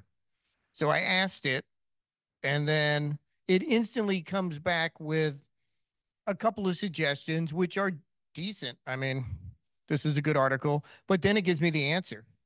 And these are good answers because we got the new GPU index with NVIDIA, got multi-vector and hybrid search, sparse vector support, and he's got links in there. Nice. Grouping, inverted indexing, new data type support, segments. Oh, I don't know what happened with that bolding there. A Discord issue, maybe. Yeah, there's only so much junk you can push into Discord. And with the sources linked. Good job. Citations have always been really Yeah, important. People like that. That makes it seem like it's the real deal. Yeah. Thank you. That was awesome. It's nice to see the sauce that's something you actually use. So now we got one very cool talk from a new library. And as part of people like, oh, AI is the evil. Well, this is the AI Alliance, and this is the other side, right? These are the good guys. These are the good AI guys. I'll be around if anyone wants to start. Thank you. Yeah, if you want one of these,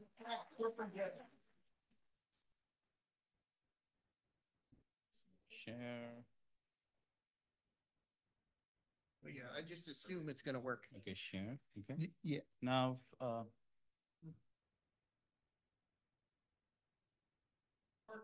okay. Hello, everyone. How is everybody doing? Says, yeah, you're still, everybody's still here. Okay, great. At least physically. Okay, so my name is Santosh Borse. I work at IBM. My team is working on preparing data for large language model. IBM has its own large language model called Granite series. And we all know that it is so before that, how many of you have ever tried training your own model? Yeah, some of you, right? So training a model involves preparing data as a first step, and it is one of the most time consuming and time involving step. uh, we understand that we can train a model or tune a model with even few couple of files, but when it is a time of pre-training where you're actually training your models from scratch, you need to have a lot of data. Is my voice is audible, right? uh, right, so it's proven fact that increasing quantity, quality, and variety of data for pre-training is very important and improves the general intelligence of the model. In today's talk, I will spend some time on the challenges of data. How do we get the data, the various data sources we have? How do we make data ready for pre-training? And the cool tool we have at IBM, which we have recently open source, called Data Prep Kit, which how do you can use that tool to prepare the data for your own training. And then we can, if the time permits, we can go through the actual exercise of starting with input data and see if we can reach to a cleaned data for training.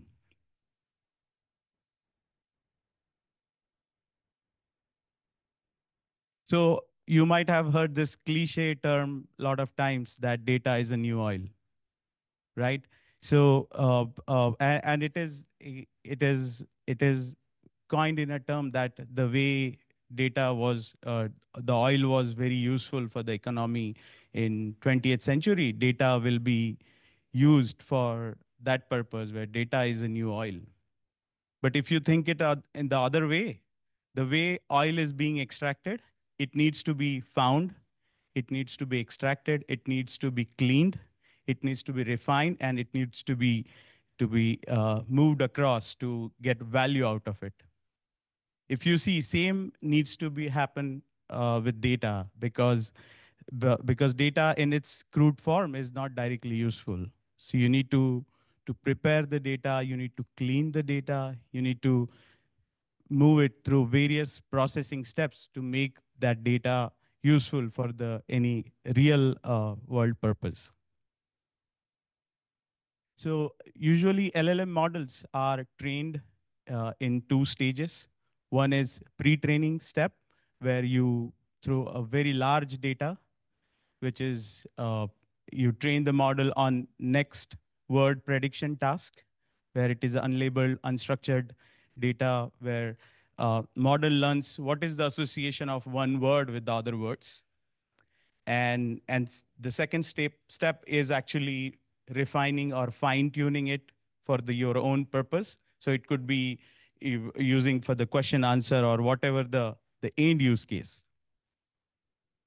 For almost all open source LLMs we have, even though the architecture is open source, the weights are open source, we are not given the actual data recipe or actual data they used for training. So data is still behind the bars of these companies, even though the models are made public. For example, ChatGPT-3 paper says that it was 45 terabytes of data was gathered for training their GPT-3 model. Usually the data mixture for pre-training of these large language model constitutes a different areas. For example, many companies have their own data sets. Usually they are manually curated as well, or they have purchased from the other companies. But the large chunk of data comes from the internet. Internet is still a huge source of data. I was I forgot the name of the person, but uh, he's a CEO somewhere, and he said that in next 30, 40 years, when we look back, we will see that uh, the one of the important purpose of internet is to provide a data for large language models, and it did it well. So so that's what it is. Uh, the so one of the source of data is Common Crawl.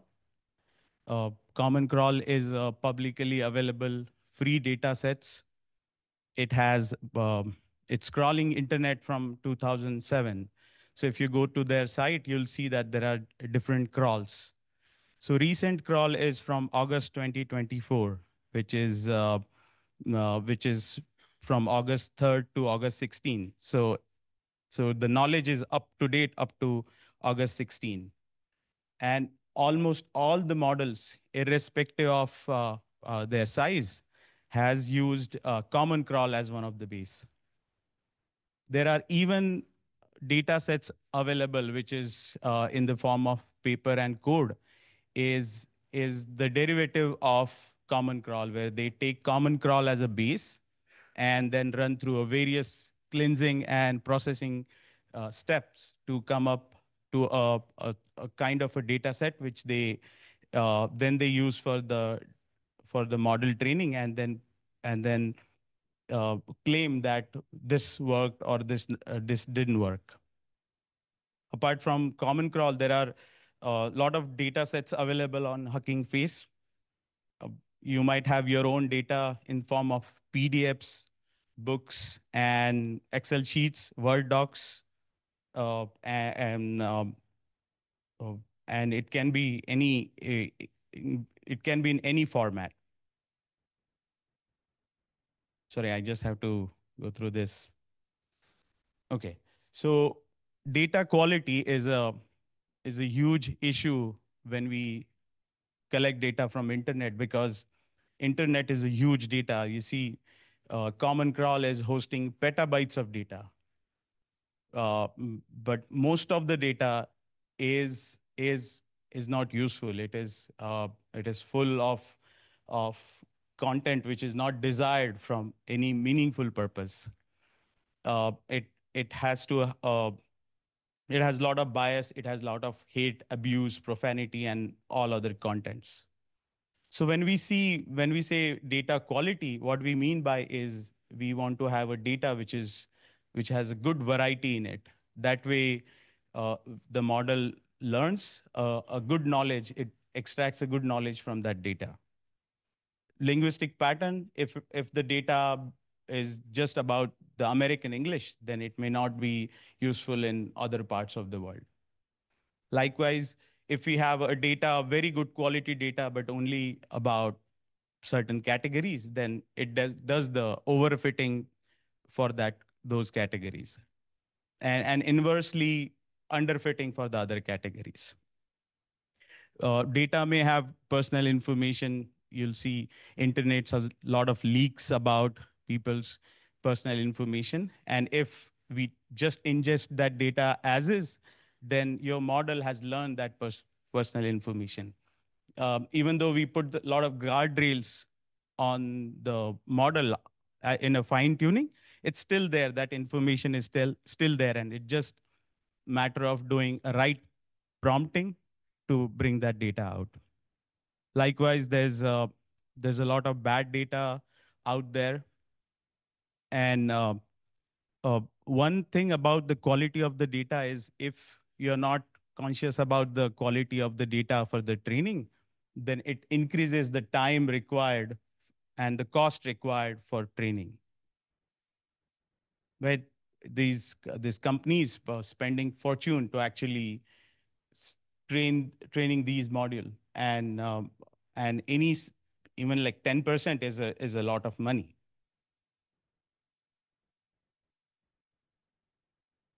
So here's an example of good data versus bad data for the model training. So Good data is usually having less or no duplicates. No typos or spelling. Consistent format. It is validated. Not like, for example, we keep PDI is considered to be a very good source of data because it is being verified with multiple authors. Whereas any random sites, the data is not that validated. And for model, there's no way to distinguish unless we have it as a two different sources and a different weightage while training. And good data needs to be a safe and secure without any toxic contents. So here's some data cleansing steps we have to do before the data is ready for training. So very important is deduplication, because internet is full of duplicate data. There are a lot of places where same news, usually it happens with the news, where same news excerpt appears on various sites. It could be exact duplicate, or it could be something called as a fuzzy duplicate, where the two text looks similar. They are not exactly same, but they are quite similar. It's called fuzzy deduplication. There are some documents with mix of the languages. So if you're training English only model, then you want to make sure that your training data doesn't have any other languages. And then there are some content filtering, privacy reduction, and rule-based cleansing needs to happen. And then you can imagine any kind of processing which improves the data quality needs to be there. Yeah, I think come out. Okay, so here's a data journey for IBM's own Granite series model. We lost the share. Okay, share. Share is okay. It's working now? Yeah, it's working. It's working. Cool.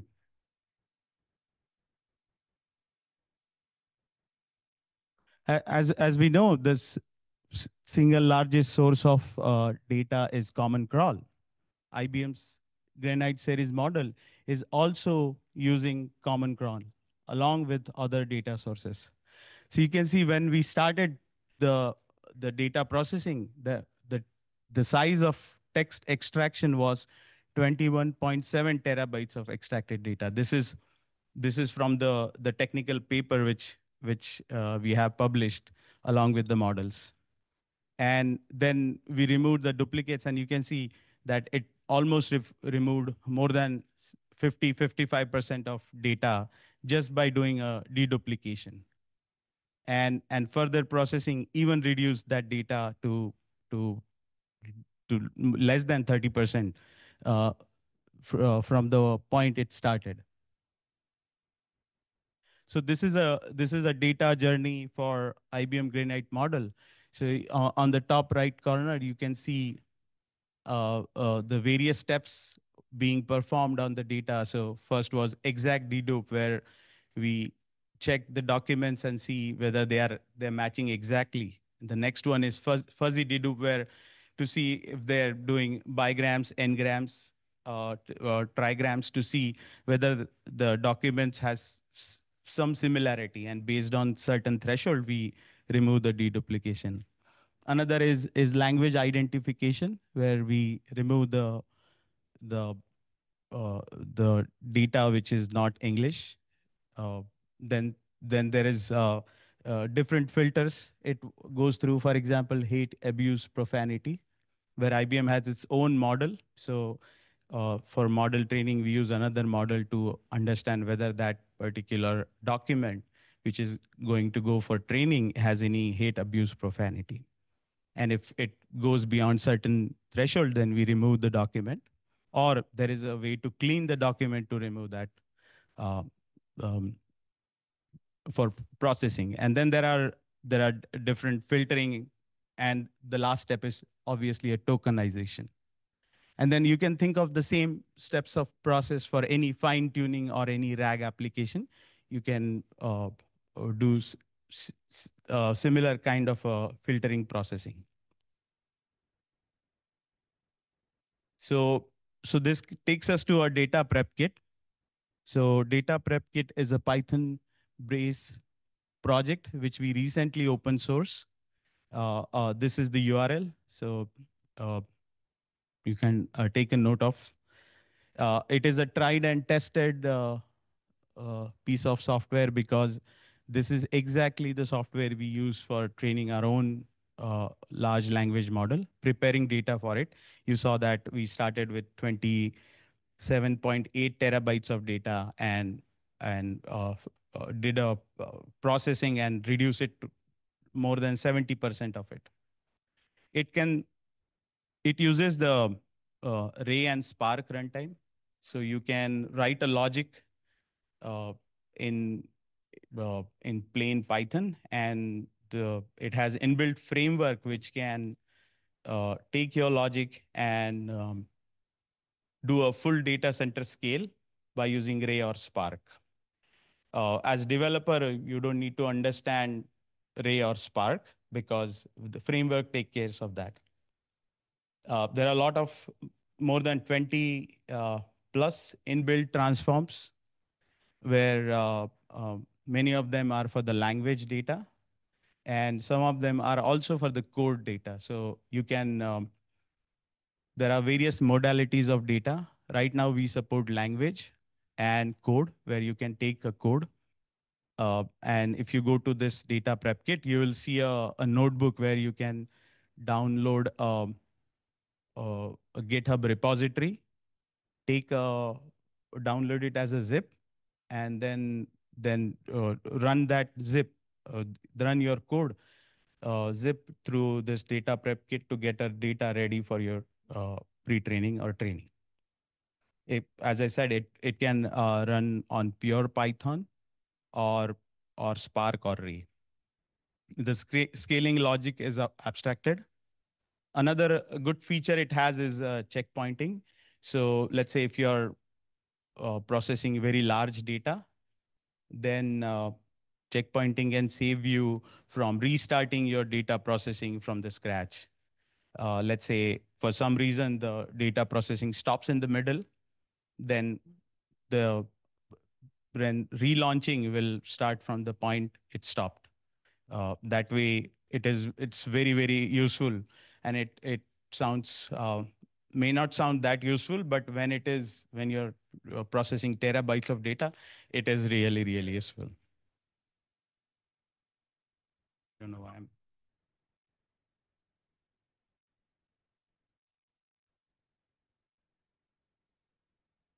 Okay, so here are some components. Sorry. Every time I think I press escape, it going away. Okay, so here are the components of data prep kit. So on left side of this diagram, you can see you can start with PDF or HTML or a GitHub repository or a Hugging Face or a Common Crawl as a source. And then there are source converters inbuilt, which is, for example, HTML to Parquet, PDF to Parquet, code to Parquet. So Parquet is a Apache Arrow format. It's a column-wise data format used by many newer data processing engines. And then framework works on these Parquet. So Parquet is the input, Parquet as the output. And you can see these are the existing modules. So fuzzy deduplication, exact deduplication. These are the inbuilt modules which is already present on the data prep kit. And you can build your own also. So framework allows you to bring your own transform. I will show you how you can write your own transform. And all these can run on your laptop, or it can run on your uh, regular local rake cluster, or it can also run on Spark cluster if it is available. And along with that, we have a Kubeflow pipeline. So you can create a Kubeflow pipelines out of it and run your data processing through that. So this is the example of bring your own transform. So you can see this is a no op transform. So this is like you can think of it as a template transform where it extends abstract table transform. And in transform method, you can see right now it is taking sleep number of seconds as a config parameter and sleeping for those many seconds. But this is where you can put your own logic, where the input table is available, and now you can take it through a filter, or you can process data wherever, whatever manner you like, and return a table, which is a list. So then you can even split the data into multiple tables and return to multiple table. And along with that, there's a metadata. So metadata acts as a memory of what happened to the data. So every processing or every transform it goes through, the metadata is being collected and it is being summarized. So that way it creates a data lineage of what happened to your data, at what step, how much data was reduced, how much data was kept, and how much data was removed. Okay, so here is one Colab notebook I have. So if you want, you can also open it on your laptop and we can walk through together.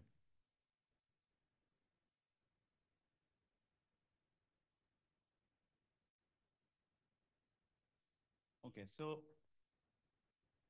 let me see how I sharing.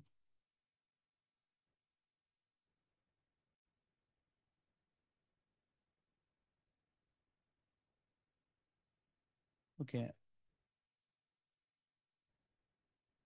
Okay, I see. Stop sharing and share my desktop. Right, so restart session.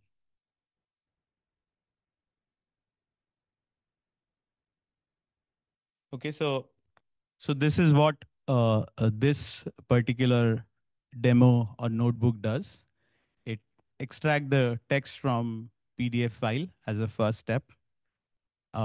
Then, because PDF is made up of multiple section, it splits the one PDF into multiple chunks. Then we run exact dedupe. Then we run a document ID generation, which adds a new column to a Parquet, and it gives a unique integer document ID to the document. Then the number fifth step is fuzzy dedupe, where it tries to find out, are there any similar kind of a documents based on the configuration? And the next step is to vectorize and create the embedding out of it. Okay, so this is for example, this is the data set. So this is one PDF where it talks about solar system and Earth, and another is this PDF. It talks about solar system and Mars. And you can see solar system is common in these two documents, and this is to show the deduplication part. Okay. So we checked whether we are running in Colab or not. Let's get the input data required. So here we get these PDFs and utils, which has some util Python functions. let's install this data prep toolkit transform ray. So we have, as I said, we have support for pure Python, Ray, and Spark. That way you can choose your own runtime, and based on the runtime, you can get the different libraries. So this is the library for Ray runtime. So it's gonna install this library along with the other packages it depends on. Where previously imported this, you must restart the runtime in order to, okay. Didn't I do the,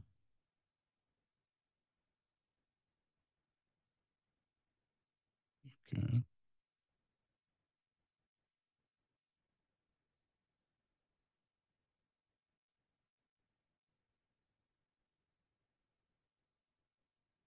Okay, so while it's installed, let's see if I have any questions. Yeah, go ahead. Right.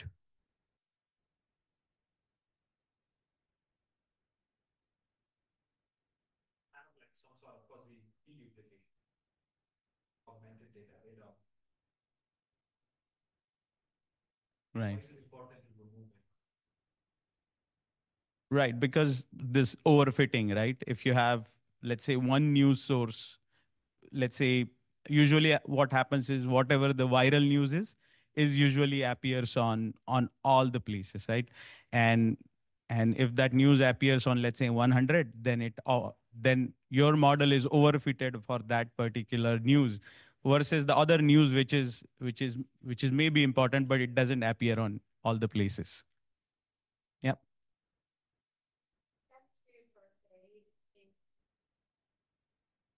Uh,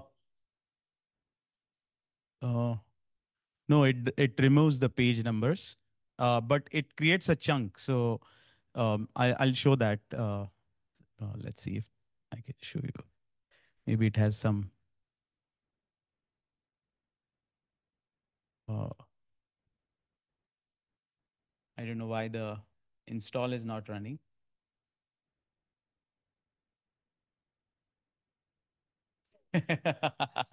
I was thinking that is this worked so many times though, so now is the time to fail.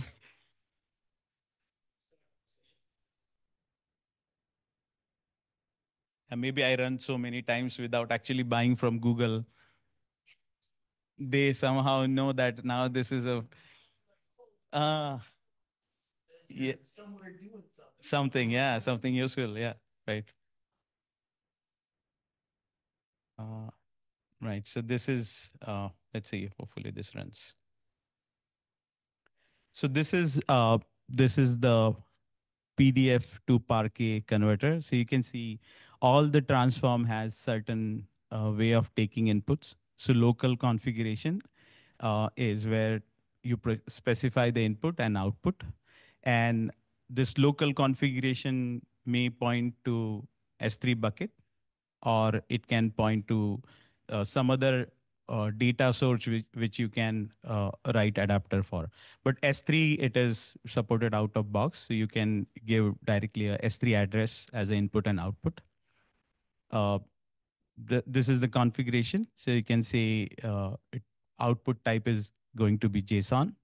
And I guess here you can add more configuration parameters to say, to tune more the PDF to Parquet generation.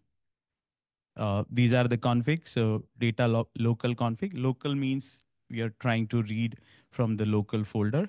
Data S3 config will be for the S3 and so on. And this is another configuration. And we are launching it. So it's going to run run through all the input files, all the input PDFs, in this case two, and going to convert into into actual documents, which are the rows in the Parquet file. Okay, so seems to be doing something.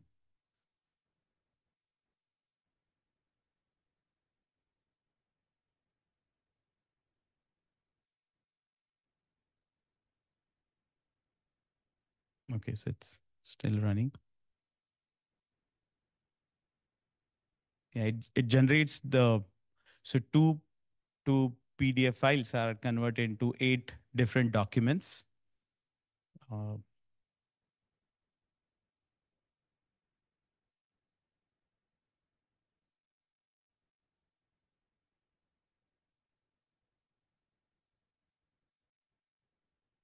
hmm.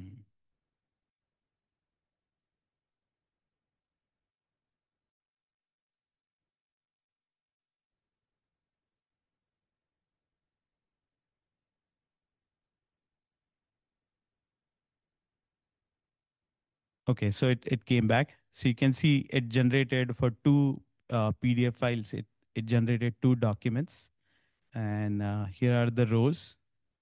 So it maintains source file name. So there are two PDF files, and every document got a document ID, and this is the content. Even though we cannot see it here, but this is all PDF content in a JSON form. Uh, so this is one of the JSON, and you can see it actually has page numbers in it. What is on page number 1? Uh, this is the hash, and this is the different sections of PDF, where there are boxes, there are tables, and it's gonna give you more details about what is in the PDF. So this is one example of what is in that mars.pdf. Okay, so let's take that through a document chunking. So because PDF can be multiple pages and with different sections, so we want to convert those PDF into actual documents. And this is a stage for converting PDF to docs. And it is again another pipeline. You can see doc chunk Python transform. So it is in those list of transforms I was showing. This is one of the existing transform. As I said, you can use one of the existing transform, which are more than like 20, 25 at this moment. New are being added as we speak. Or you can bring your own transform, or you can take existing transform, extend it, and add your own functionality to it. So let's see, after chunking, it created these 8 documents. So you can see this the solar system part is appearing 2 places because both the PDFs had that solar system content duplicated in 2 places, and you can see it has generated 8 documents out of which, and there's a file name along with it. So there are there are uh, there are 4 documents from Earth and 4 documents from Mars.pdf. Again, and you can see these are the documents, and this is the content of one of the column of the Parquet file. And these are different chunks belonging to different files. Now let's run through an exact dedupe.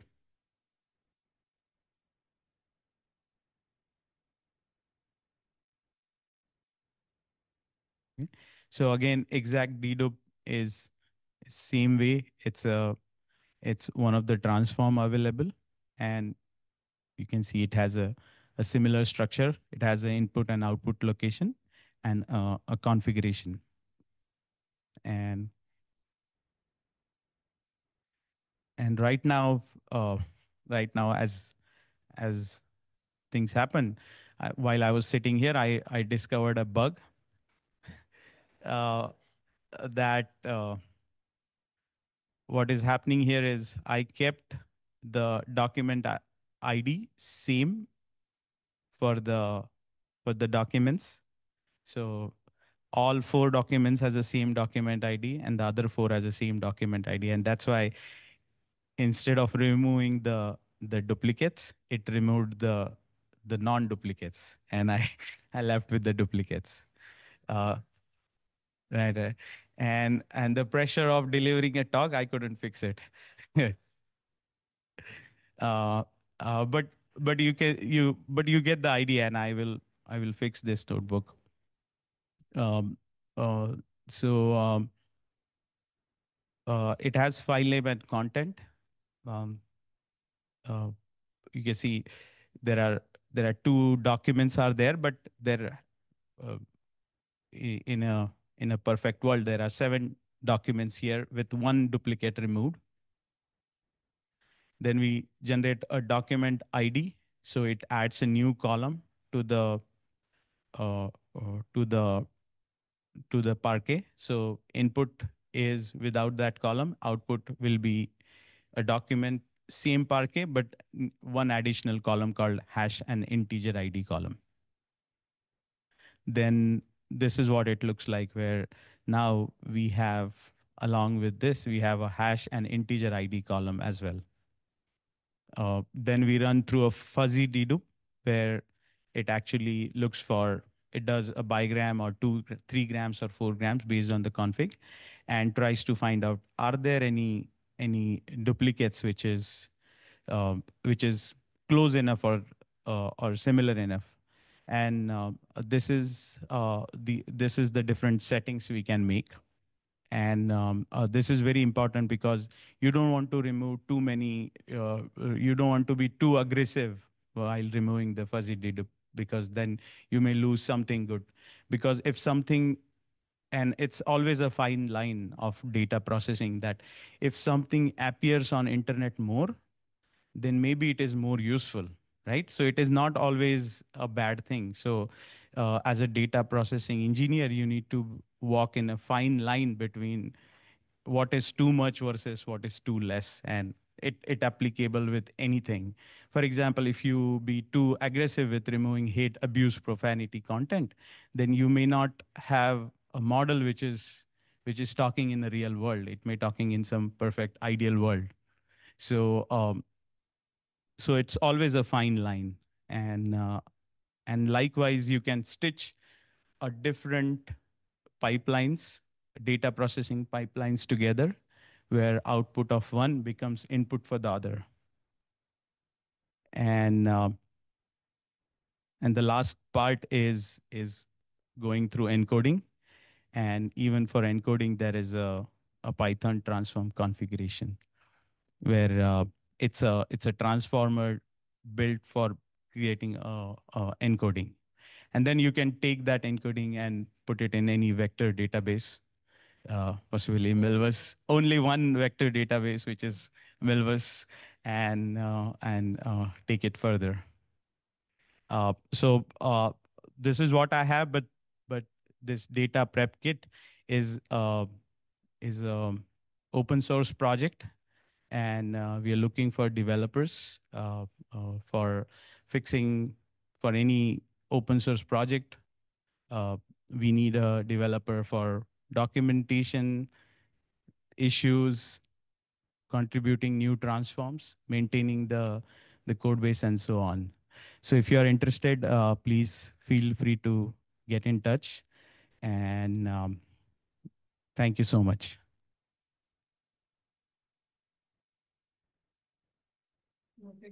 Yeah, sure.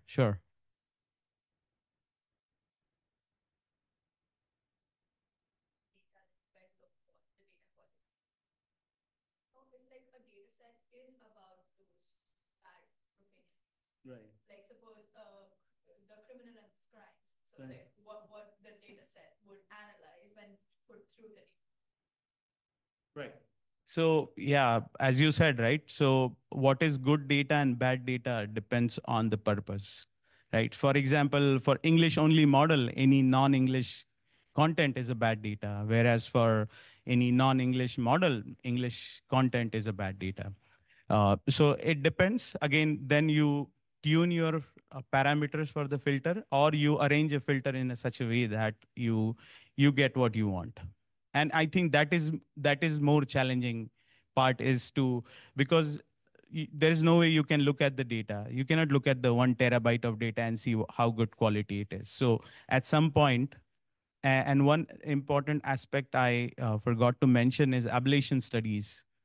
So no matter what, whatever configuration you come up with, there's no way to know whether it is really working or not unless you tried. And you cannot try it on full model. You cannot train a full model and then realize, oh, it has these issues. So that's why we have to rely on a smaller model. So take a percentage of data, take a smaller model, train the data. We call it ablation studies, and then compare the effect of particular filtering. So if you change fuzzy dedupe from 0.7 to 0.6, it may improve or it may degrade the performance. How do you know? By actually doing the ablation studies.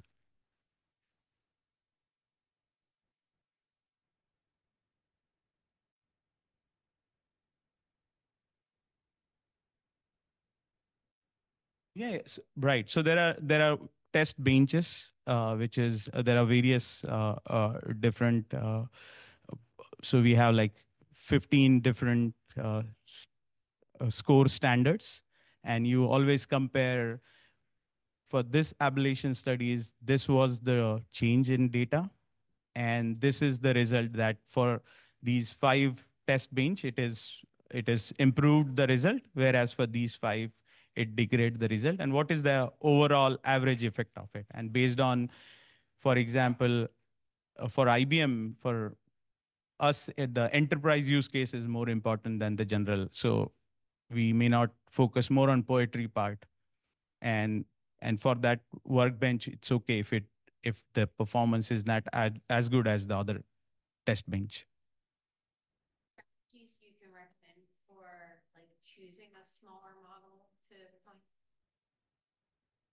find? You mean the smallest possible, or? Yeah, just in general, like what's the best way to go about Yeah. the small model? Hugging Faces has done a really good job at that, where you can go on, look at the model card. So it's almost like it's like a bio. Yeah. I mean, leaderboard tells you which model doing very good, but and you want the reason you want to select the smaller model is because maybe you want to run on a smaller machines on your laptop or on a limited number of GPUs. And Hugging Face gives you, for every model there, you can select based on the size, and then you can look back at every model and see what is strengths and weakness.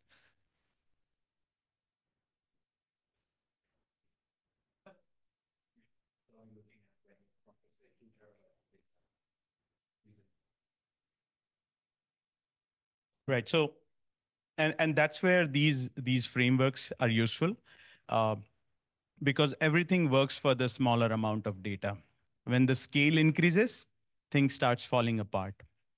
And that is the reason these frameworks support Sparks and Ray runtime, because that way you can scale it to as much as you want. So Ray, in my experience, is a great system without any complexity. It gives you ability to scale, and it can, for example, some of the data cleansing process can take 24 hours on hundreds of worker nodes.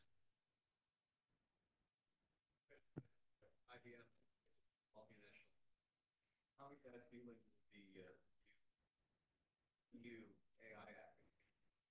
Or it's, I guess, in April? I don't know if you're following that, but like, they stopped even introducing some of the stuff that I think Grok was sanctioned for. Right. The Twitter data that they. No, it's. Following that at all?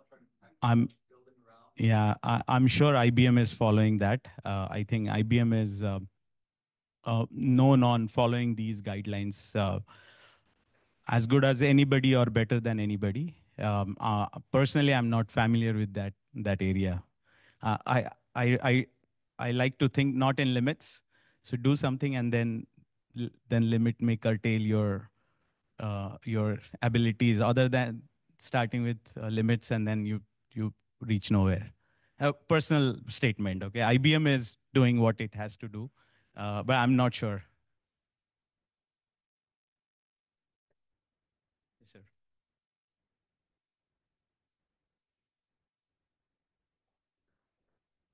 With text scraping or the documents I'm going to pass into the framework, they might be very coarsely collected. Where would you recommend, or how would you recommend to do some sort of creation to make sure that the result before training is still matching the context of my application or model? Right. So again, you can write your own transform in this case. For example, a lot of data has a lot of HTML content in it, right? So if you just throw that to a model, it will learn the HTML language than English, right? So that's where these transform comes in picture, where you remove the HTML tags, you remove the headers and footers.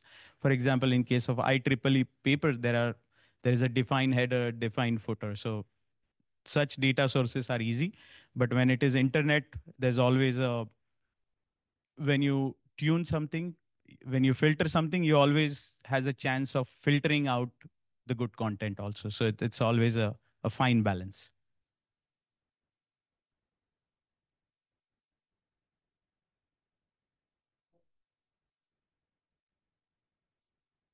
Sorry, I not able to hear.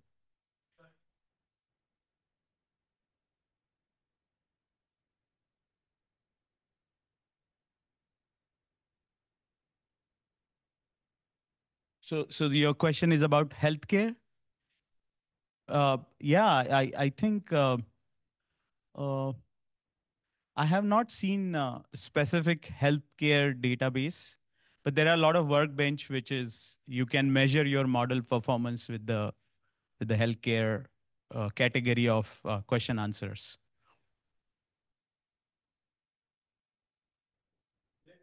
Just pick for the database, is it with the PDF and the HTML files? Like, is there any other types of files, text files? Yeah, you can use any format. You can use text or you can use common crawl is in WARC. So you can use any format. And if there is no existing transform, you can always write your own. Yes, sir. On a small scale, I can do it with spacing or the usual NLP. Right. What is the break point where I should transition to such a framework? I think maybe 2 laptops. 2 laptops, Too more many than doctors. Yeah, too many. Take any pizza, drinks. The cooler is full of drinks we brought that you could take home. I don't want to carry them. So please take pizza. There's soda, seltzer, water. Thank you, everyone. And thanks to all the speakers. Great work.